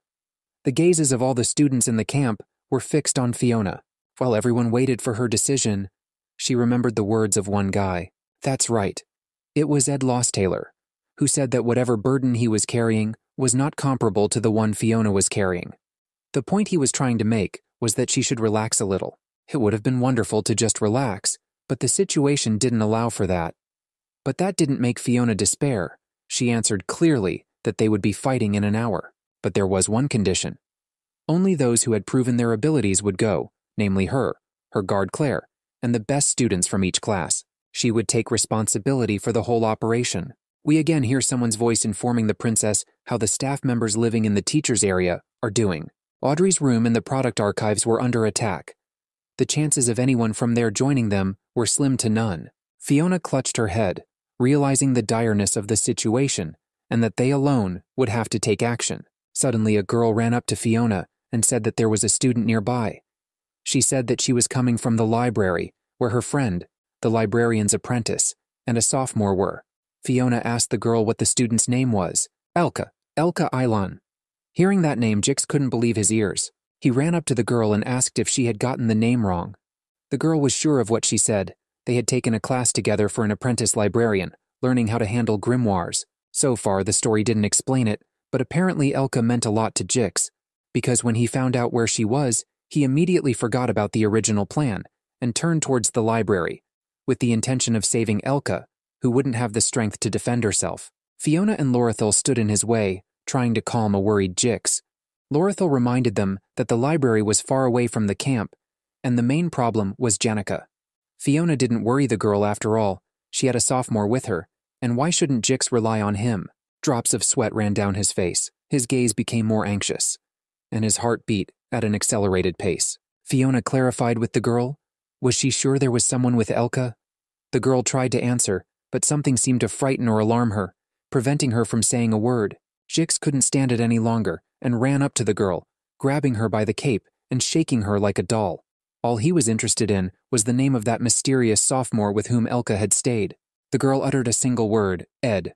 Jix was no longer alarmed. No, he was furious to learn that Ed Lostaylor was in the library with Elka. Crying, the girl said he had been sitting up until closing time. She got tired of waiting, so she left him to Elka. Almost everyone was horrified when they found out who had stayed with Elka in the library. It was as if a demon in human form, called Ed Lostaylor, had appeared in front of everyone's eyes. As it was said before, a bad reputation does not go away quickly. Elka may not have cared about the rumors, but the other students associated the name with lying, greed, and anything but a good guy. Jix's teeth were already gritting from the force with which he was clenching them. Fiona and Lorethil blocked his path again, trying to calm the furious guy down. Fiona understood his fears. She herself had recently had a similar opinion of the man. But, she asked Jix, why wouldn't he trust Ed Lostaylor? These words caused those present to feel a sense of cold stupor. To trust Ed Lostaylor was worse than death to them. They looked at Fiona with wide-open and surprised eyes. At that moment, Fiona realized that the suggestion to trust Ed Lostaylor sounded like the ravings of a madman to everyone but her. Jix froze in place, still shrouded in anger. The next instant, he jumped up almost as much as Lucy. Fiona realized that by offering to confide in Ed Lostaylor, she had not only not smoothed the situation, but probably made the anger inside Jix even worse. The scene changes, and we see a cluster of spirits of darkness whose gaze is fixed on their approaching prey, except that this prey has dealt with them in a flash, cutting off the head of one and slicing the others in two.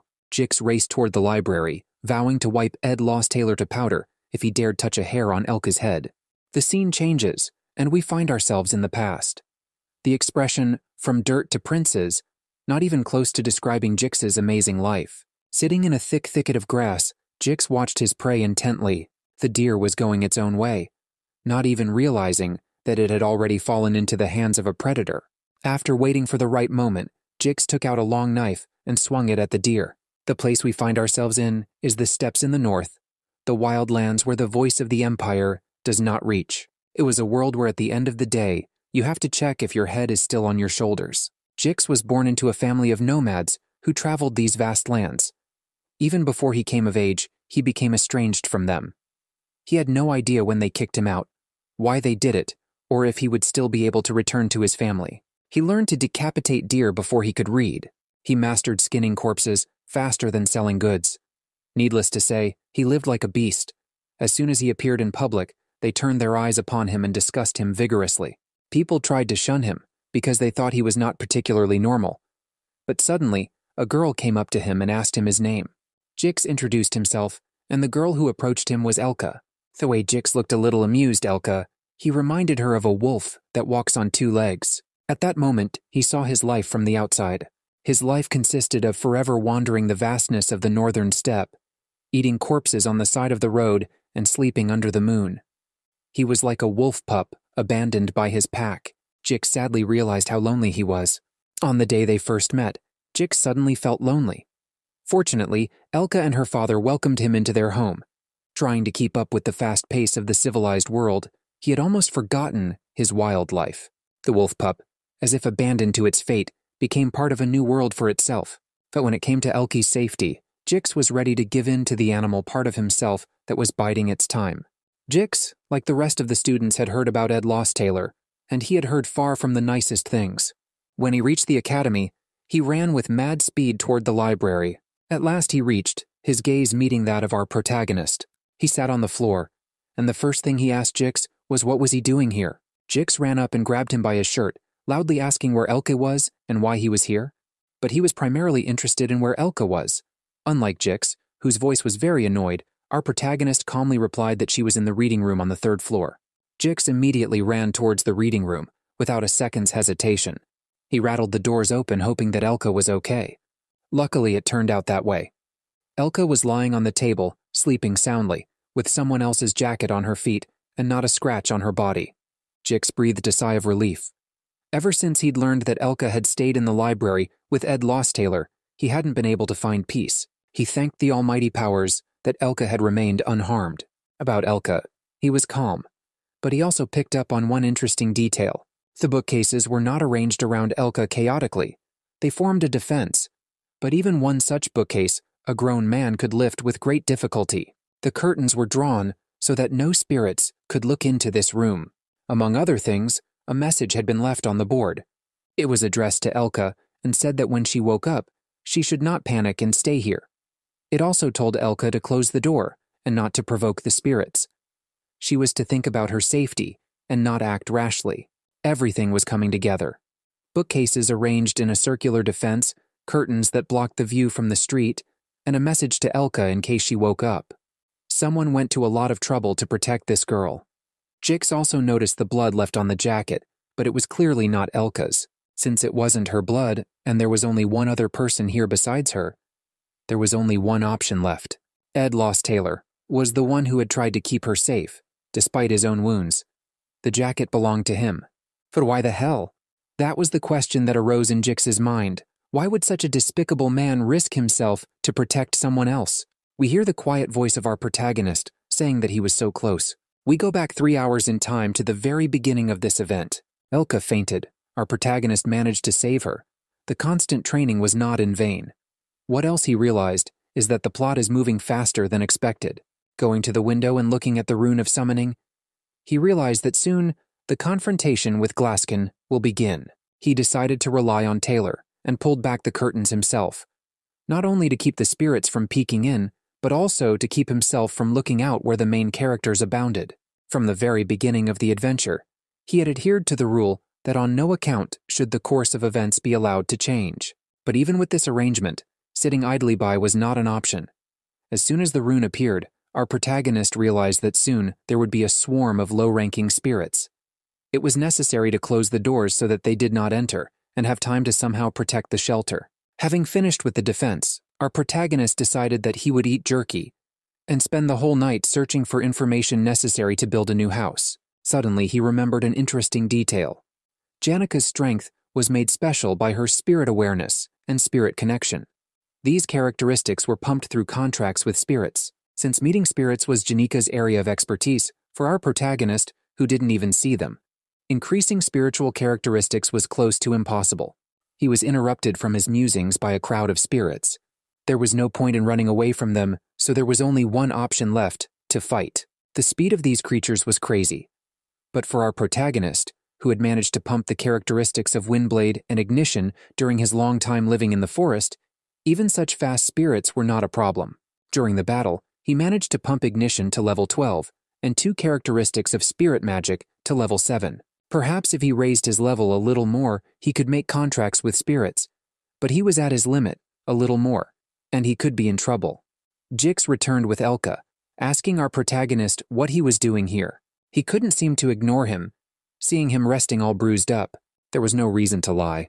Our protagonist said he was practicing. For Jix, these words seemed to be absolute lies. In his opinion, only the most naive person in the world could believe them. In any case, there was no time to discuss it. Also, Jix said something that surprised our protagonist. Jix, having soberly assessed the situation, realized how much effort our protagonist had put into protecting Elka. When the time comes, he will repay the debt at any cost. Suddenly, our protagonist remembered that Elka was Jix's lover, but because she was not important to the plot, he forgot her. However, unlike Elka, this guy is Taylor's friend, whom he believed from the beginning of the story. Here he was already incredibly important. Therefore, this character should not have been here. Our protagonist told Jix to go back to camp, since he made sure Elka was okay. He also told Jix to help Taylor. If he did what he said, everything would be resolved. Jix clarified which one he was talking about, the Taylor who lost to Lucy in the fight. Yeah, that's the one. Jix did not understand why our protagonist had such a good opinion of him, since he had never even mentioned him in conversation before. It wasn't about good judgment, it was about compatibility. Tarkin's shell can only be pierced by cutting through the element. This was a technique Taylor had learned in the first act of Scene 9. If our protagonist forced Taylor to use this technique, he would be able to win. Jix thanked for the advice he provided. He headed in the direction of the camp. Our protagonist even gave him a tutorial, so things were going to go according to the course of the story. Wait a minute. Why hasn't Jix befriended Taylor yet? The 9th scene of Act 1 was titled End of Semester Grading. Taylor was hurt in the duel, but learned the elemental cut with which to break through the magic of Jix, who appreciated his persistence. The two soon became friends. However, the last scene of Act 1 took place a month earlier than in the original story. The 9th scene of Act 1 hadn't even started yet. As a result, Jix did not become friends with him, and Taylor was unable to learn the element's cut. What this meant was that no one in the attack squad could damage Tarkin. Early on, he refused to realize that the plot had gone completely down the wrong path. As much as he tried to keep the original plot, he deviated from it by staying at the academy, which led to a series of events that gradually, slowly, but affected the plot.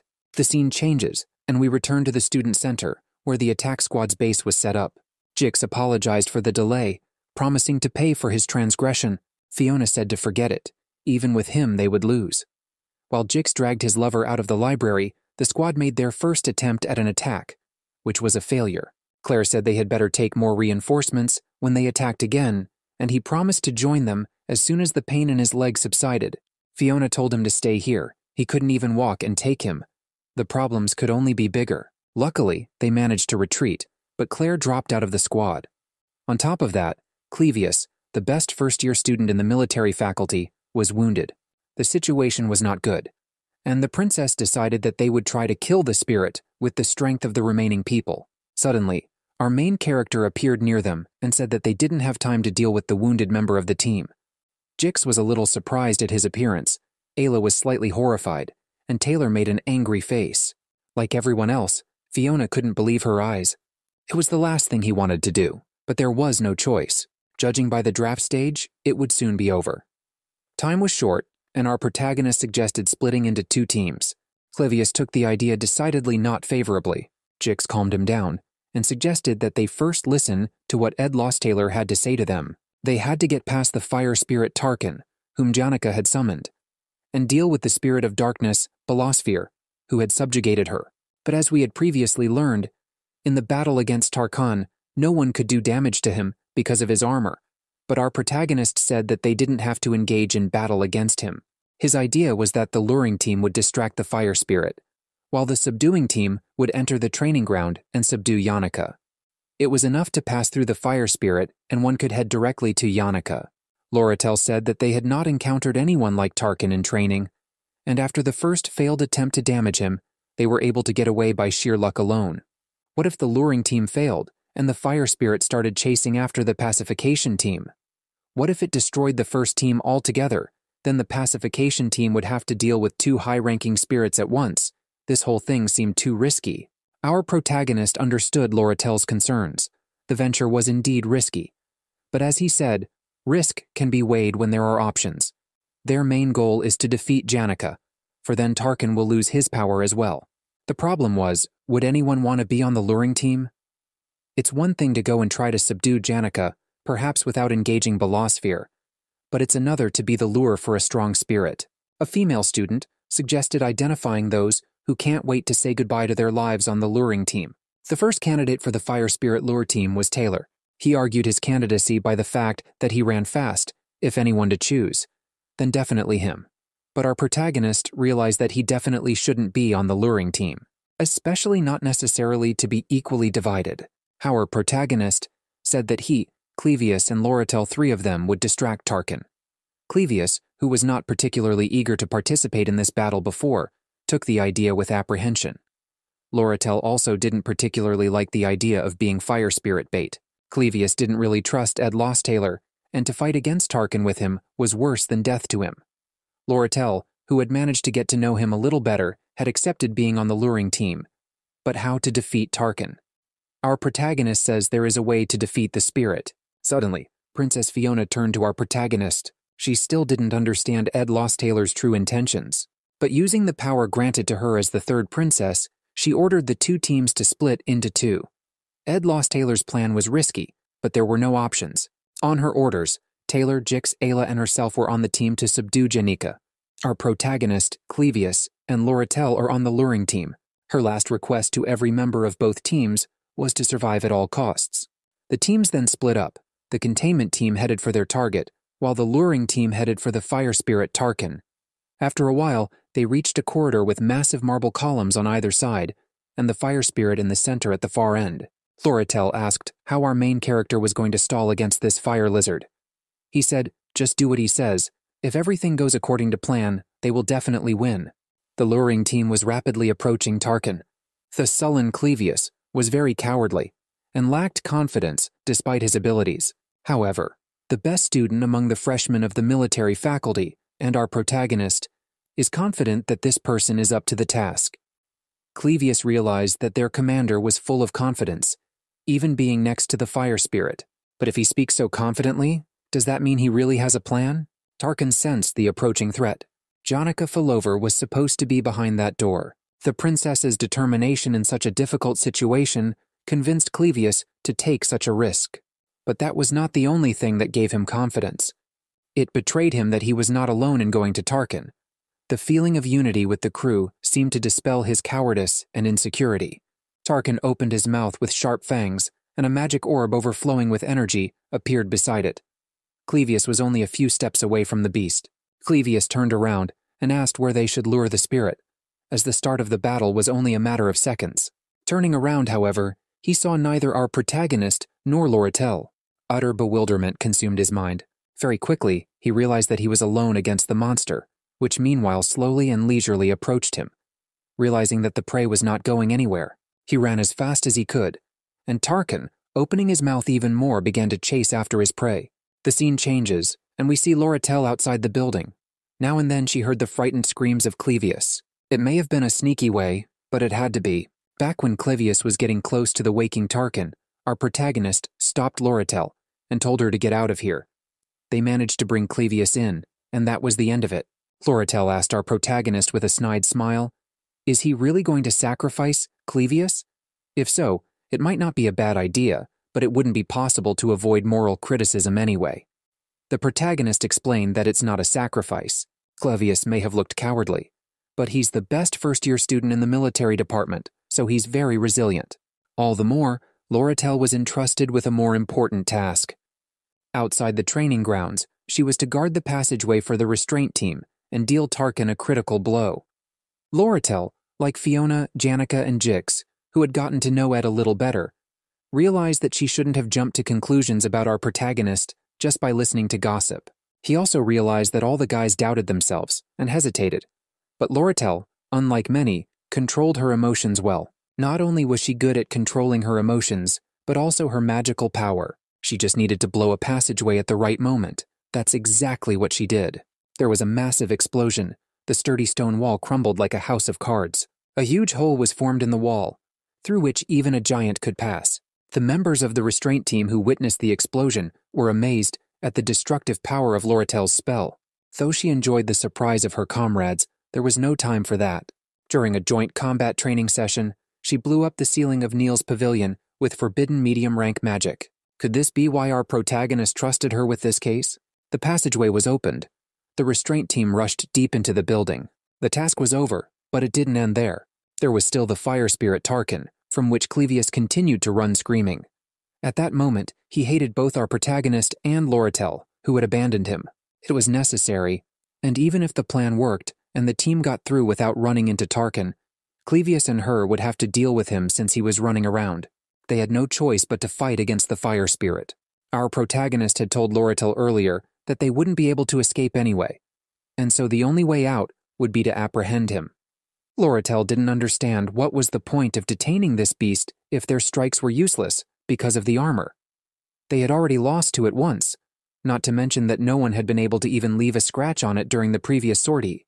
Our protagonist took out a small leather pouch and said that they would use this against Roach's armor. While Clevius and Lorratel were outside with Tarkin, our protagonist was in a big hurry to get up the stairs. Lorratel was right. Without cutting the element, none of the team could break the beast's armor. All Lorratel could do was create a huge wall of ice, only delaying Tarkin for a couple of moments. For him, these obstacles were not difficult. A few blows were enough, and the ice wall was destroyed in no time. Time was disastrously short. To cope with such a strong beast, they needed great firepower. It becomes clear to us that he was all this time rushing to Lucy, who was sleeping a sound sleep in the midst of the battle. Few players attempted to fulfill all the optional conditions. The game manuals stated that Lucy could be found napping on the roof of the Oval Hall. In a sleepy voice, Lucy asked what the hell was going on. He didn't understand how anyone could fall asleep in such a situation. To understand how this happened, let's go back to the not-too-distant past. Lucy had nowhere to sleep because our protagonist's shelter, to which she often came, was destroyed. She climbed onto the roof and slept the whole time, since the plot required her to be absent. Jonica was in bad shape, which made Belle Maya angry, so Lucy ran away using all her magic and fell asleep. Thus the game removed an overly strong character from the story. But our protagonist and everyone else was in a difficult situation, so the help of such a character was necessary, and he had a way to wake up such a sleepy girl. Jerky, juicy, tender, as if melting in the mouth like ice cream. The flavor of the jerky instantly made Lucy perk up, and she gorged herself on it as if she hadn't eaten in ages. Our protagonist took it tighter, bent his left leg and pushed back his right leg, and began to aim. Their target is a fiery lizard. In order for Lucy to reach the lizard, it was necessary to throw her a decent distance, and our protagonist wondered if he would be able to cover that distance. However, at the same moment he realized that there was nothing to worry about. He had done it often in the army. Concentrating, he threw Lucy towards the lizard. Tarkin, meanwhile, had driven Clevius and Loratel into a stalemate and was preparing to launch a powerful magical projectile with his mouth open. Lucy was rapidly approaching the fire lizard. Our protagonist watched from afar as Tarkin unleashed a magical projectile. Fortunately, he managed to throw Lucy not only at the right distance, but also at the right time. If he had done it a little earlier or a little later, everything could have gone differently. At the same moment, there was a bright flash, so bright that it seemed to color the surrounding world white. Loratel was able to create a shield at the last moment, saving both herself and Clevius. Loratel was able to create a shield at the last moment, saving both herself and Clevius. But all went as he wished. Tarkin is a high-ranked fire spirit with solid armor that they couldn't break through even if they attacked together. But Lucy's high-level magic was enough to crush the armor. Now they could damage him and gain many experience points when he died. Our protagonist had been through a lot, all with one goal in mind, to prevent the plot from changing course. But since he happened to be in the thick of the battle, it was time to take what he deserved, and the final blow was going to be his. The scene changes, and we see Janica's mom hugging and proud of her daughter. All the students around her said they were proud to be friends with her. Everyone said she was the sophomore hope. No one else in the joint training fights showed a decent command of ability. Well, all of this didn't make Janica's soul feel at peace. It was as if she was standing on hundreds of shards of pain and despair that pierced her soul. The scene changes. We are back in the thick of things. The restraint team has blown up the wall and snuck into the training room. Jix, Fiona, and more Elvira stood behind. In front was Taylor and his loyal friend. Jonica, seeing that so many guests had come to her, greeted them with a smile as she always did. Her entire body was shackled in chains. At last we see Belosphere in all her glory. Jonica was in absolute submission of spirit, her gaze blank and despairing, while the chains controlled her every movement. Belosphere represented the true embodiment of evil. He was several times the size of Tarkin. We return to our protagonist. The pacification team had some of the strongest students from the various faculties, so he was confident of their victory. Luckily, he also got there in time. Clevius kept trying to run away from Tarkin, while Loratel attacked him from the side. He came up and asked where Lucy was. Loratel said she was crouching in corners somewhere. It would have been nice if she had followed through, but she probably didn't have the energy left for it. In any case, they needed to finish off the fire lizard as planned. But Loratel had used up all her magic to throw 2 punishing ice spears at him, and he was still on his feet, a stand, however, opponent. Our protagonist realized that Tarkin could not be defeated by simple attacks, even if the armor gave a gap. He needed to slit his throat, but Loretel's magic wasn't very good for that, so he volunteered to do it himself. Loratel suggested that Clevius should do it. At least he had a sword. But could he? Probably not. Our protagonist decided to take responsibility and put an end to it, so Loratel only needed to immobilize the monster. This venture, like the previous one, was risky, especially since he trusted her with his life. It all sounded a little strange, but she wasn't surprised by such things anymore. Loratel pointed out that he was saying it so simply, but in fact, he was playing the scapegoat. He explained that it wasn't a game, and the price of a person's life wasn't that small. Human life is more of an investment. Loratel, as an experienced merchant, knew about such things. She was beginning to like our protagonist better than the princess, who acted like a ruler only because of her imperial lineage. He dared to trust her with his life. She was willing to risk it for him. It was time to begin. Clevius was already on his last breath. Too much running away from the enraged lizard. Our protagonist and he were in a desperate situation. But he understood the scared-to-death Clevius. It should not be forgotten that in the encounter with Tarkin, they left him alone, and he had to run away with all his legs not to become food for the fire lizard. Seeing the approaching prey, Tarkin opened his mouth and prepared to spout purple flames. Our protagonist kept pace and gathered magical power for the decisive blow. With each passing moment, the temptation to strike was greater and greater, but he realized that it was still early and he needed to get closer. Suddenly, something caught his attention. The seal in the sky turned bright red, and a giant hand with clawed fingers emerged from it. Clevius trembled like an aspen leaf watching the giant hand, whose size was astounding. It was Glasscan's right hand, so Taylor's group had moved on to the last phase. Everything was going according to plan. However, the moment when the hand appeared was not quite right. It could distract Loratel from the task our protagonist entrusted to her. Distracted for a few seconds, he did not have time to notice how Tarkin came close, and the heat from his flame was growing more and more, a moment more, and he would have fired. Fortunately, Loratel used her magic in time. Even during the serious shock, she did not make a single mistake. For the first time during the whole battle, a look of terror appeared in Tarkin's eyes. Our protagonist took advantage of the second that Loratel's attack gave him. He used this spell hundreds and thousands of times. Windblade. Who would have thought that at the beginning of the adventure, when he was just mining tree trunks with this spell, would become strong enough to cut off the head of a high-ranking spirit. Finally, the first problem, Tarkin, was finished. With the experience he had gained, he had increased his connection with the spirit and his understanding of the spirit several times over.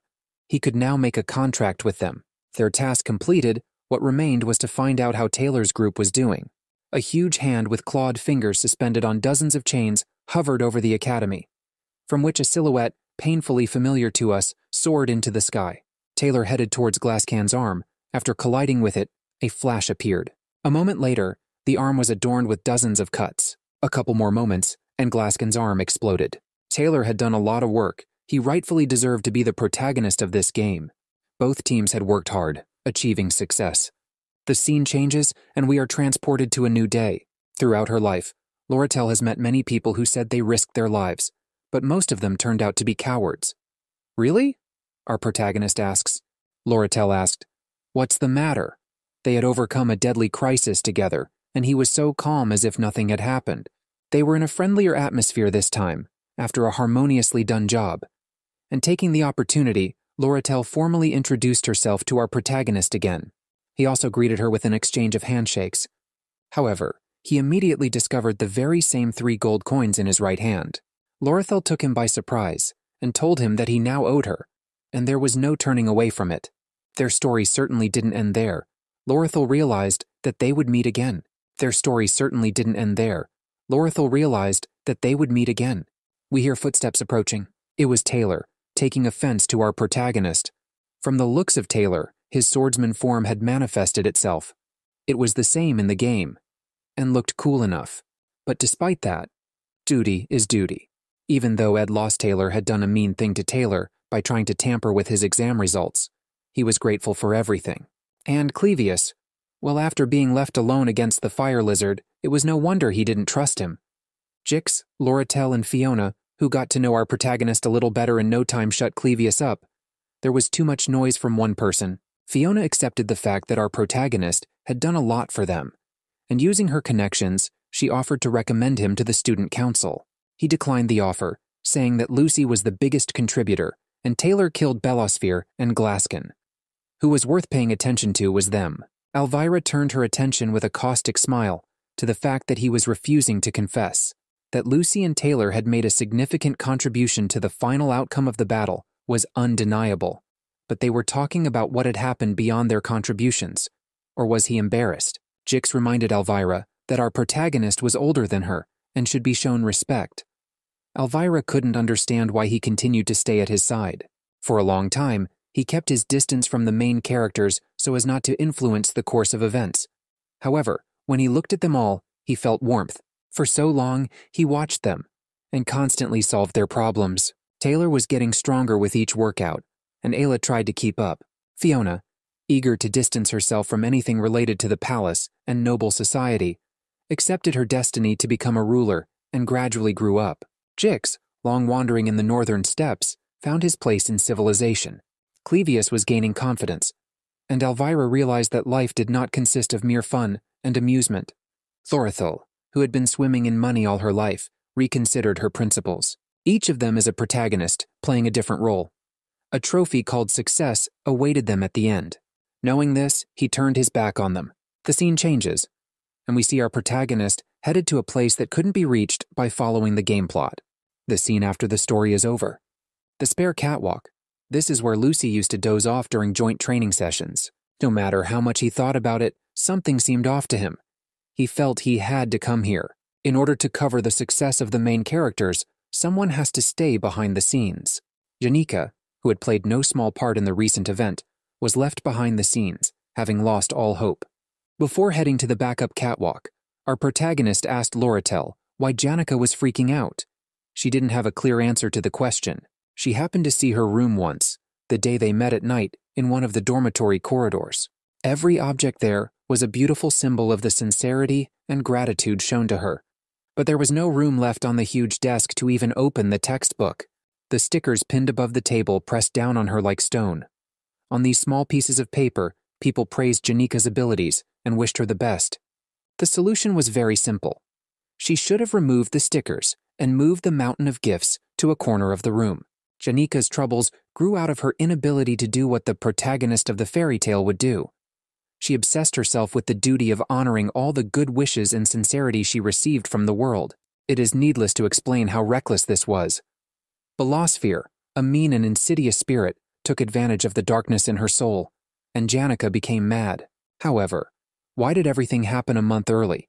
Combat training together, the original heroes of this episode were Taylor, but since Lucy knocked him out with one punch, all the students became Janika fans. The reason for Taylor's defeat was Marilda and Lucy's contract. She made it because Lucy often visited the north part of the forest, for that was where the perfect place to sleep was located. Quiet, peaceful, and away from prying eyes. And the one who built this place was a character who should have left at the beginning of the first act. Janika says she's figured out why Lucy sleeps here. It's very cozy, but she didn't think our protagonist would find her so easily. The others seem to have forgotten about her amidst the chaos going on. Even though Janika was under Balosphere's control, she clearly remembered doing damage of an incredible scale in front of everyone. She thought they would start looking for her, saying, "Where is Janika?" Janika says she didn't expect to be found so quickly. She wanted to stay here longer. But why did she want to be alone? The answer was quite simple and sad. The sadness had consumed her so much that she was about to burst into tears. She couldn't feel calm after what had happened. Our protagonist remembered that he had been asked to save her once. Judging from the words, the she-wolf wanted to prevent Janika from being in such a deplorable situation. But this was impossible, for he alone knew the future, for he had passed the game more than once. Virilda must have thought that everyone was pressuring Janika, and so only a man who kept his distance from her could be a suitable support for her. In the end, Janika failed miserably. She tried to make a contract with a high-ranking spirit, but rushed through the process and fell victim to a spirit of darkness that destroyed the faculty building. She studied and practiced spells every day until late at night, always smiling at her family, friends, and teachers who cheered her up sincerely. But despite meeting the expectations of others, alone with herself, she must have had a hard time. So far she had been excellent, and strangely enough, failure had not made her worse. He did not know how much his words would help her, but it was better to try than to just stand idly by and watch. He smiled and said that Janika had done a good job. After the crisis was resolved, the proud and main characters came on stage, and applause broke out. Behind the stage, however, it remained dark and quiet. The villain of the first act left, giving way to the protagonist. Tears filled with bitterness flowed down her cheek. Our protagonist had watched the end of the first act an infinite number of times. In a long time, he had managed to pass the game in various ways. But, finding himself in the body of a minor character, he was for the first time able to see spirits that he could only learn about from the stories of others, or books from the library. Only then did he feel that he had completely passed the first act, seeing things he had never seen in the countless times he had gone through the game. The spirit connection and spirit understanding had reached level 10. Because of this, the low-ranked spirits of fire and wind became interested in our protagonist. More importantly, Marilda herself, a high-ranking wind spirit who once asked to save Janica, took an interest in him.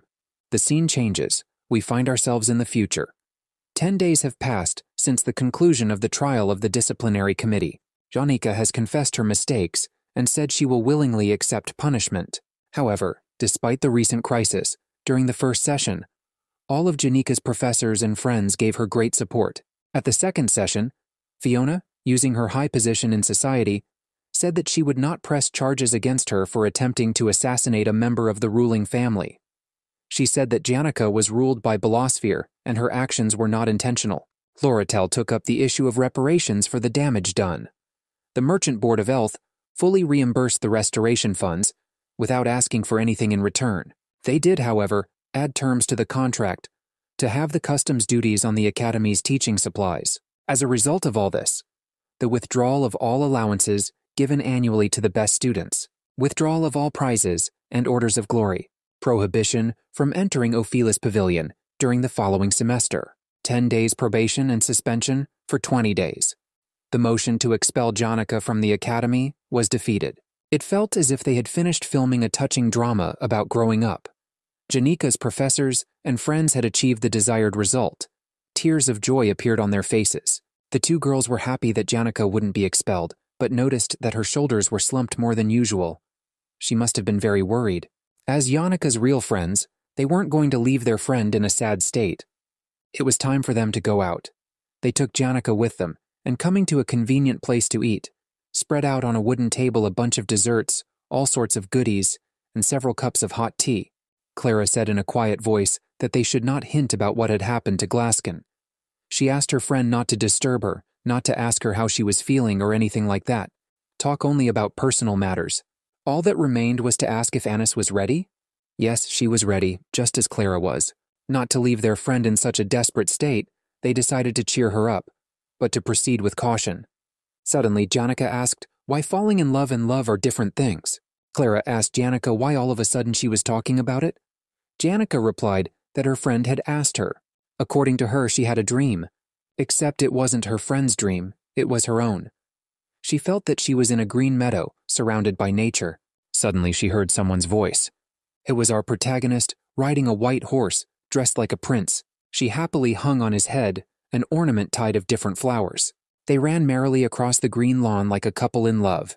Janica almost said that she had been dreaming about this dream, but then she coughed and said that her friend had been dreaming about it. Clara and Anis immediately figured out the lie. She had been on probation for 10 days. She never had the chance to meet her friend if she wanted to. Anis pretended not to recognize the lie and decided to find out more about what had happened in the dream. Suddenly she ran away, saying that she remembered that she had to help the professor. Janica smiled as if she was remembering the beautiful dream over and over again, and Clara was left alone. It was necessary to slowly and carefully explain everything to her so as not to hurt her extremely tender heart. Otherwise, all the students would know about the love story of Janica Failover. Clara asked Janica, shouldn't she treat it more simply? Love and hate are rather mysterious things. Not everyone can understand their true essence. Isn't it better for Janica to be honest with her emotions? Only in front of her friends, of course. Strangers shouldn't know. Janica agreed with Clara. Clara told Janica that from now on, she should be careful about touching sensitive topics. Otherwise, it would reflect badly on her friend's reputation. Janica understood. So far, they were safe from the spreading of rumors. Janica thanked her friend for her brilliant advice and left, saying she had to return to Ophelis to report on the suspension. Clara said goodbye to her friend. She had managed a difficult task, even on her own. We have watched Janica and got to know her a little better, but it's time to return to our main character. For a long time, he has been saving hard, but thanks to Fiona's petition, he has been exempted from paying for the next semester. With the accumulated gold, he bought tools to build a house. While walking through the forest, he suddenly came across Janica. He used to avoid her, but the first act where she was an important character is over. Now he wasn't afraid to make the first move and say hello. He said hello and asked if her probationary period had come to an end. A somewhat fearful Janica quickly hid behind a tree trunk upon hearing our protagonist's voice nearby. Janica remembered her friend's advice that she should be honest with her feelings. But alas, the level of difficulty of this task was too high for her. And referring to the affairs in Ophelis, Janica ran off with all her might. leaving our protagonist bewildered. Ed Lost Taylor manages to embarrass even the kindly Janica. In a way, it's an amazing skill. Anyway, there was plenty to do. We see the place where our protagonist was going to build a house. Day 1, he chose a spacious and not very conspicuous area in the shade for building, and peacefully set to work.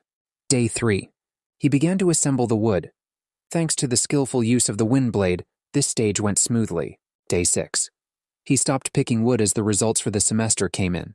The grades for theory were quite high, and the results for practice were higher than the first-year average.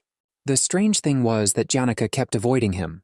Her friends, Clara and Annis, looked at him as if they wanted to tell him that he shouldn't have caught her eye, which he hadn't planned to do. Day 18. The timber harvesting was almost complete.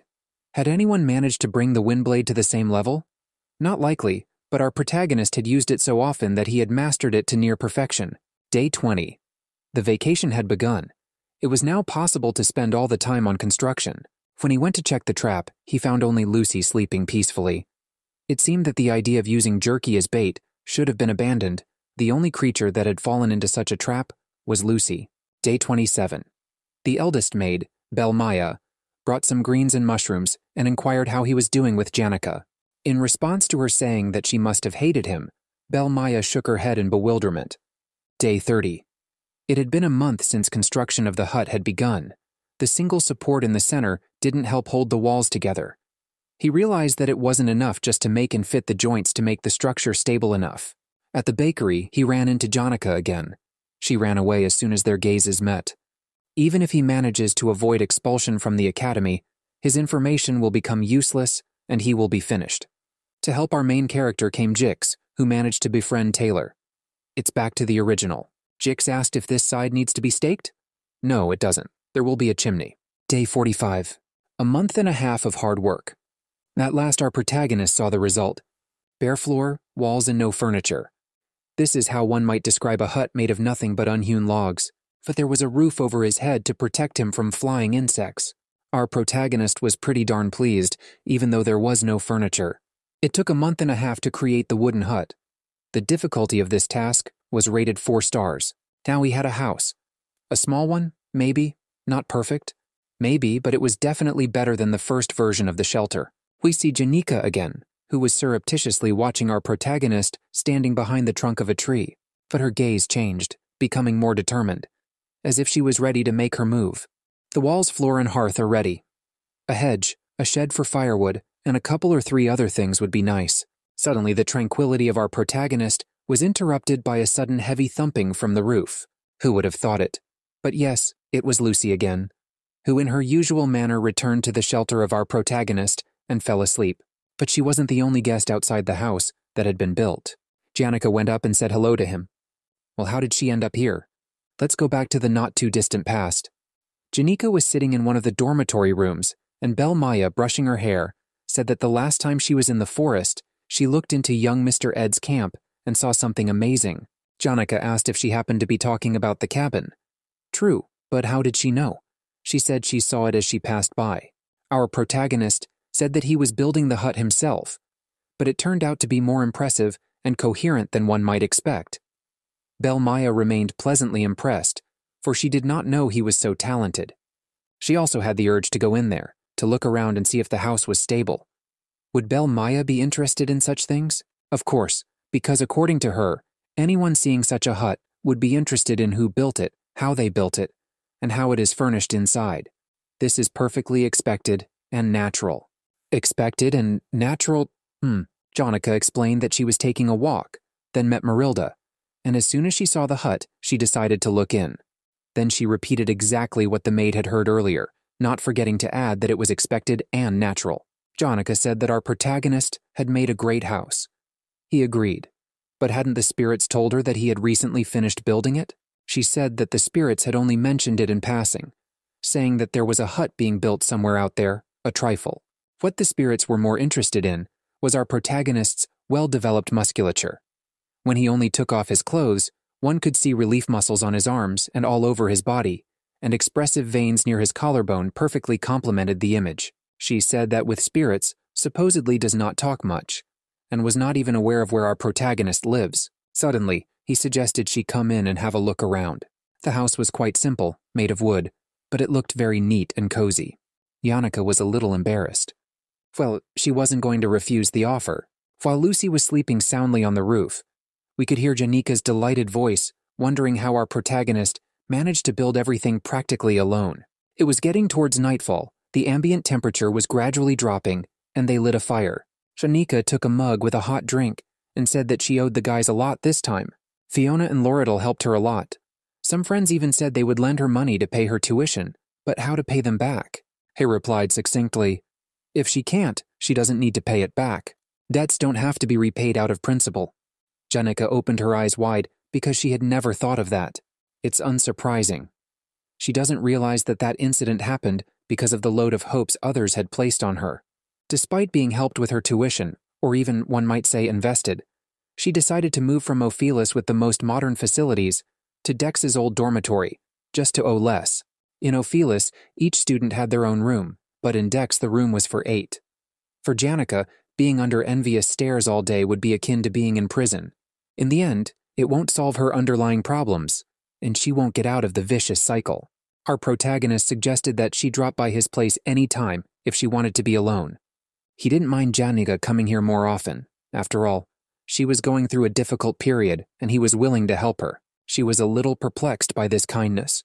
For a few moments afterward, she accepted the offer. Since Ed had decided to help her, she was willing to do the same.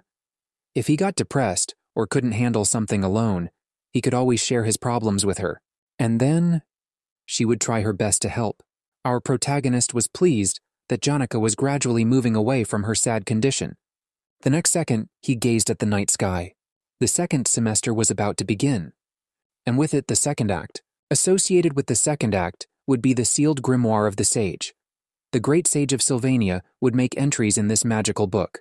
Aspect magic is a section of magic with a high level of complexity. It is known to be able to influence the principles of nature itself. This little shabby book will cause a storm that will engulf the entire academy. Laurel took an interest in the sealed grimoire. With all her merchant's natura, she sensed that this book smelled of money. At least our protagonist was not to be concerned. Hard times awaited Taylor. They had nothing to do with Ed, but the game's protagonist was going to have a hell of a hard time. The scene changes. We find ourselves in the middle of a thunderstorm. The second episode, titled The Taking of Ophelis Dormitory, has begun. The honor students at Ophelis are practically guaranteed a decent life. They are the first to choose their seats in class, are free at mealtimes, have maids, and tons of other perks. It is on this ground that the problem arose. It started raining in the southwest of the Valor district around the time everyone was returning to the academy after their vacation. The academy only provided carriages and ships to those who resided in Ophelis. After all, if they didn't make it back in time, they would be allowed to take advantage of the couple days of vacation benefit. The lower students from Dex, who had to return on foot in the rain, were afraid of being late for fear of losing their points. Restrained discontent eventually broke free in front of Ophelis dormitory. The whole thing had been planned. The proposal related to the return of the Ophelis students was wrapped in a postal envelope and sealed with a red seal. Laurel watched the rain pouring down outside the window. It was she who had been at the root of the brewing conflict. She had contacted in advance the representative of the students below, who only cared about messing with the academy and Ophelis. The discontent was already off the charts. All they had to do was give the lower and ordinary students a simple excuse. Phelan, who was adept at provoking and manipulating others with words, pulled the trigger. All he did was to give the students a reason through a story about the clearly discriminatory treatment of the regular students who returned to the academy despite the downpour, through a proposal to make some changes at the academy and to recognize that Ophelis students were being treated differently. The head maid of Ophelis and part of the analysis department of the academy administration were already on Laurel's side, ready to support her proposal fervently. In such a situation, it wouldn't even be necessary for the academy to accept it. A mere statement to the exasperated lower students that it had been taken under consideration would be enough. But the conflict grew more and more heated. Ophelis is decorated with works of art donated by nobles and wealthy families. There, even the walls, carpets, and wooden furniture were made by custom-made craftsmen. Therefore, the more damage that could be done, the better. The ideal thing to do would be to wipe out some of the Ophelis completely. Their rampage would severely hit the Academy's finances, which had already suffered after the incident with Glaskin. Since the sealed sage grimoire was being negotiated at this time, the elite merchant college had a distinct advantage. The grimoire is like the heart of Sylvania. But in times of despair, people are willing to part with their own heart. There is not a single ray of sunshine in the gloomy sky. It reminded her of the sky she had seen in the slums when she wore rags. She couldn't stop mocking herself for feeling relieved. There was too much light in this incredibly romantic land of knowledge. The picture of living in pitch darkness, completely covered in mud, is more realistic to her. The conspiracy plan on her desk is proof of that. It is the work of a girl whose life has not been one of sincerity, but one of perpetual betrayal and suspicion. Desperate attempts to survive have turned her into what she is, but the essence of her vile nature remained the same. So she desperately sought out others, like her. Even in Sylvania, which is full of light and brilliant people, there must be someone who is familiar with the vile life of a cesspit rat covered in filth. The endless search for her kind never ended, despite the hope fading in her heart. Loratel could not change her nature. Alas, she was just that. To get through the miserable reality, she always took the same approach. Loratel was a dark screen, hiding the grim reality behind the scenes. The players called her the Black Veil. Dissatisfaction among the students was growing at a rapid pace. They could no longer tolerate such treatment and demanded equality in grades. In the original story, the Ophelis capture incident was a story about Taylor stopping angry students provoked by Loratel. From the first to the fifth floor in the dorms were the middle bosses, whose purpose was to interfere with Taylor and help the disengaged students. The middle boss of the first floor was called Sackbait. He once mocked Taylor by calling him a loser, but got a beating from his friends, after which he held a grudge and was bribed by Loratel. His role was to overpower the new maid protecting the first floor. After that, open the door to the dormitory and let the students in. Seeing the door open, a crowd of students rushed to Ophelis. When the students entered the first floor, the first stage of the second act began, in which the middle boss plays a certain role. This role is to thwart the protagonist and his friends who come to stop them. Villain approached the hooded stranger, asking if he had been bribed by Loratel. Yeah, he was assigned to check the first floor and stay alert.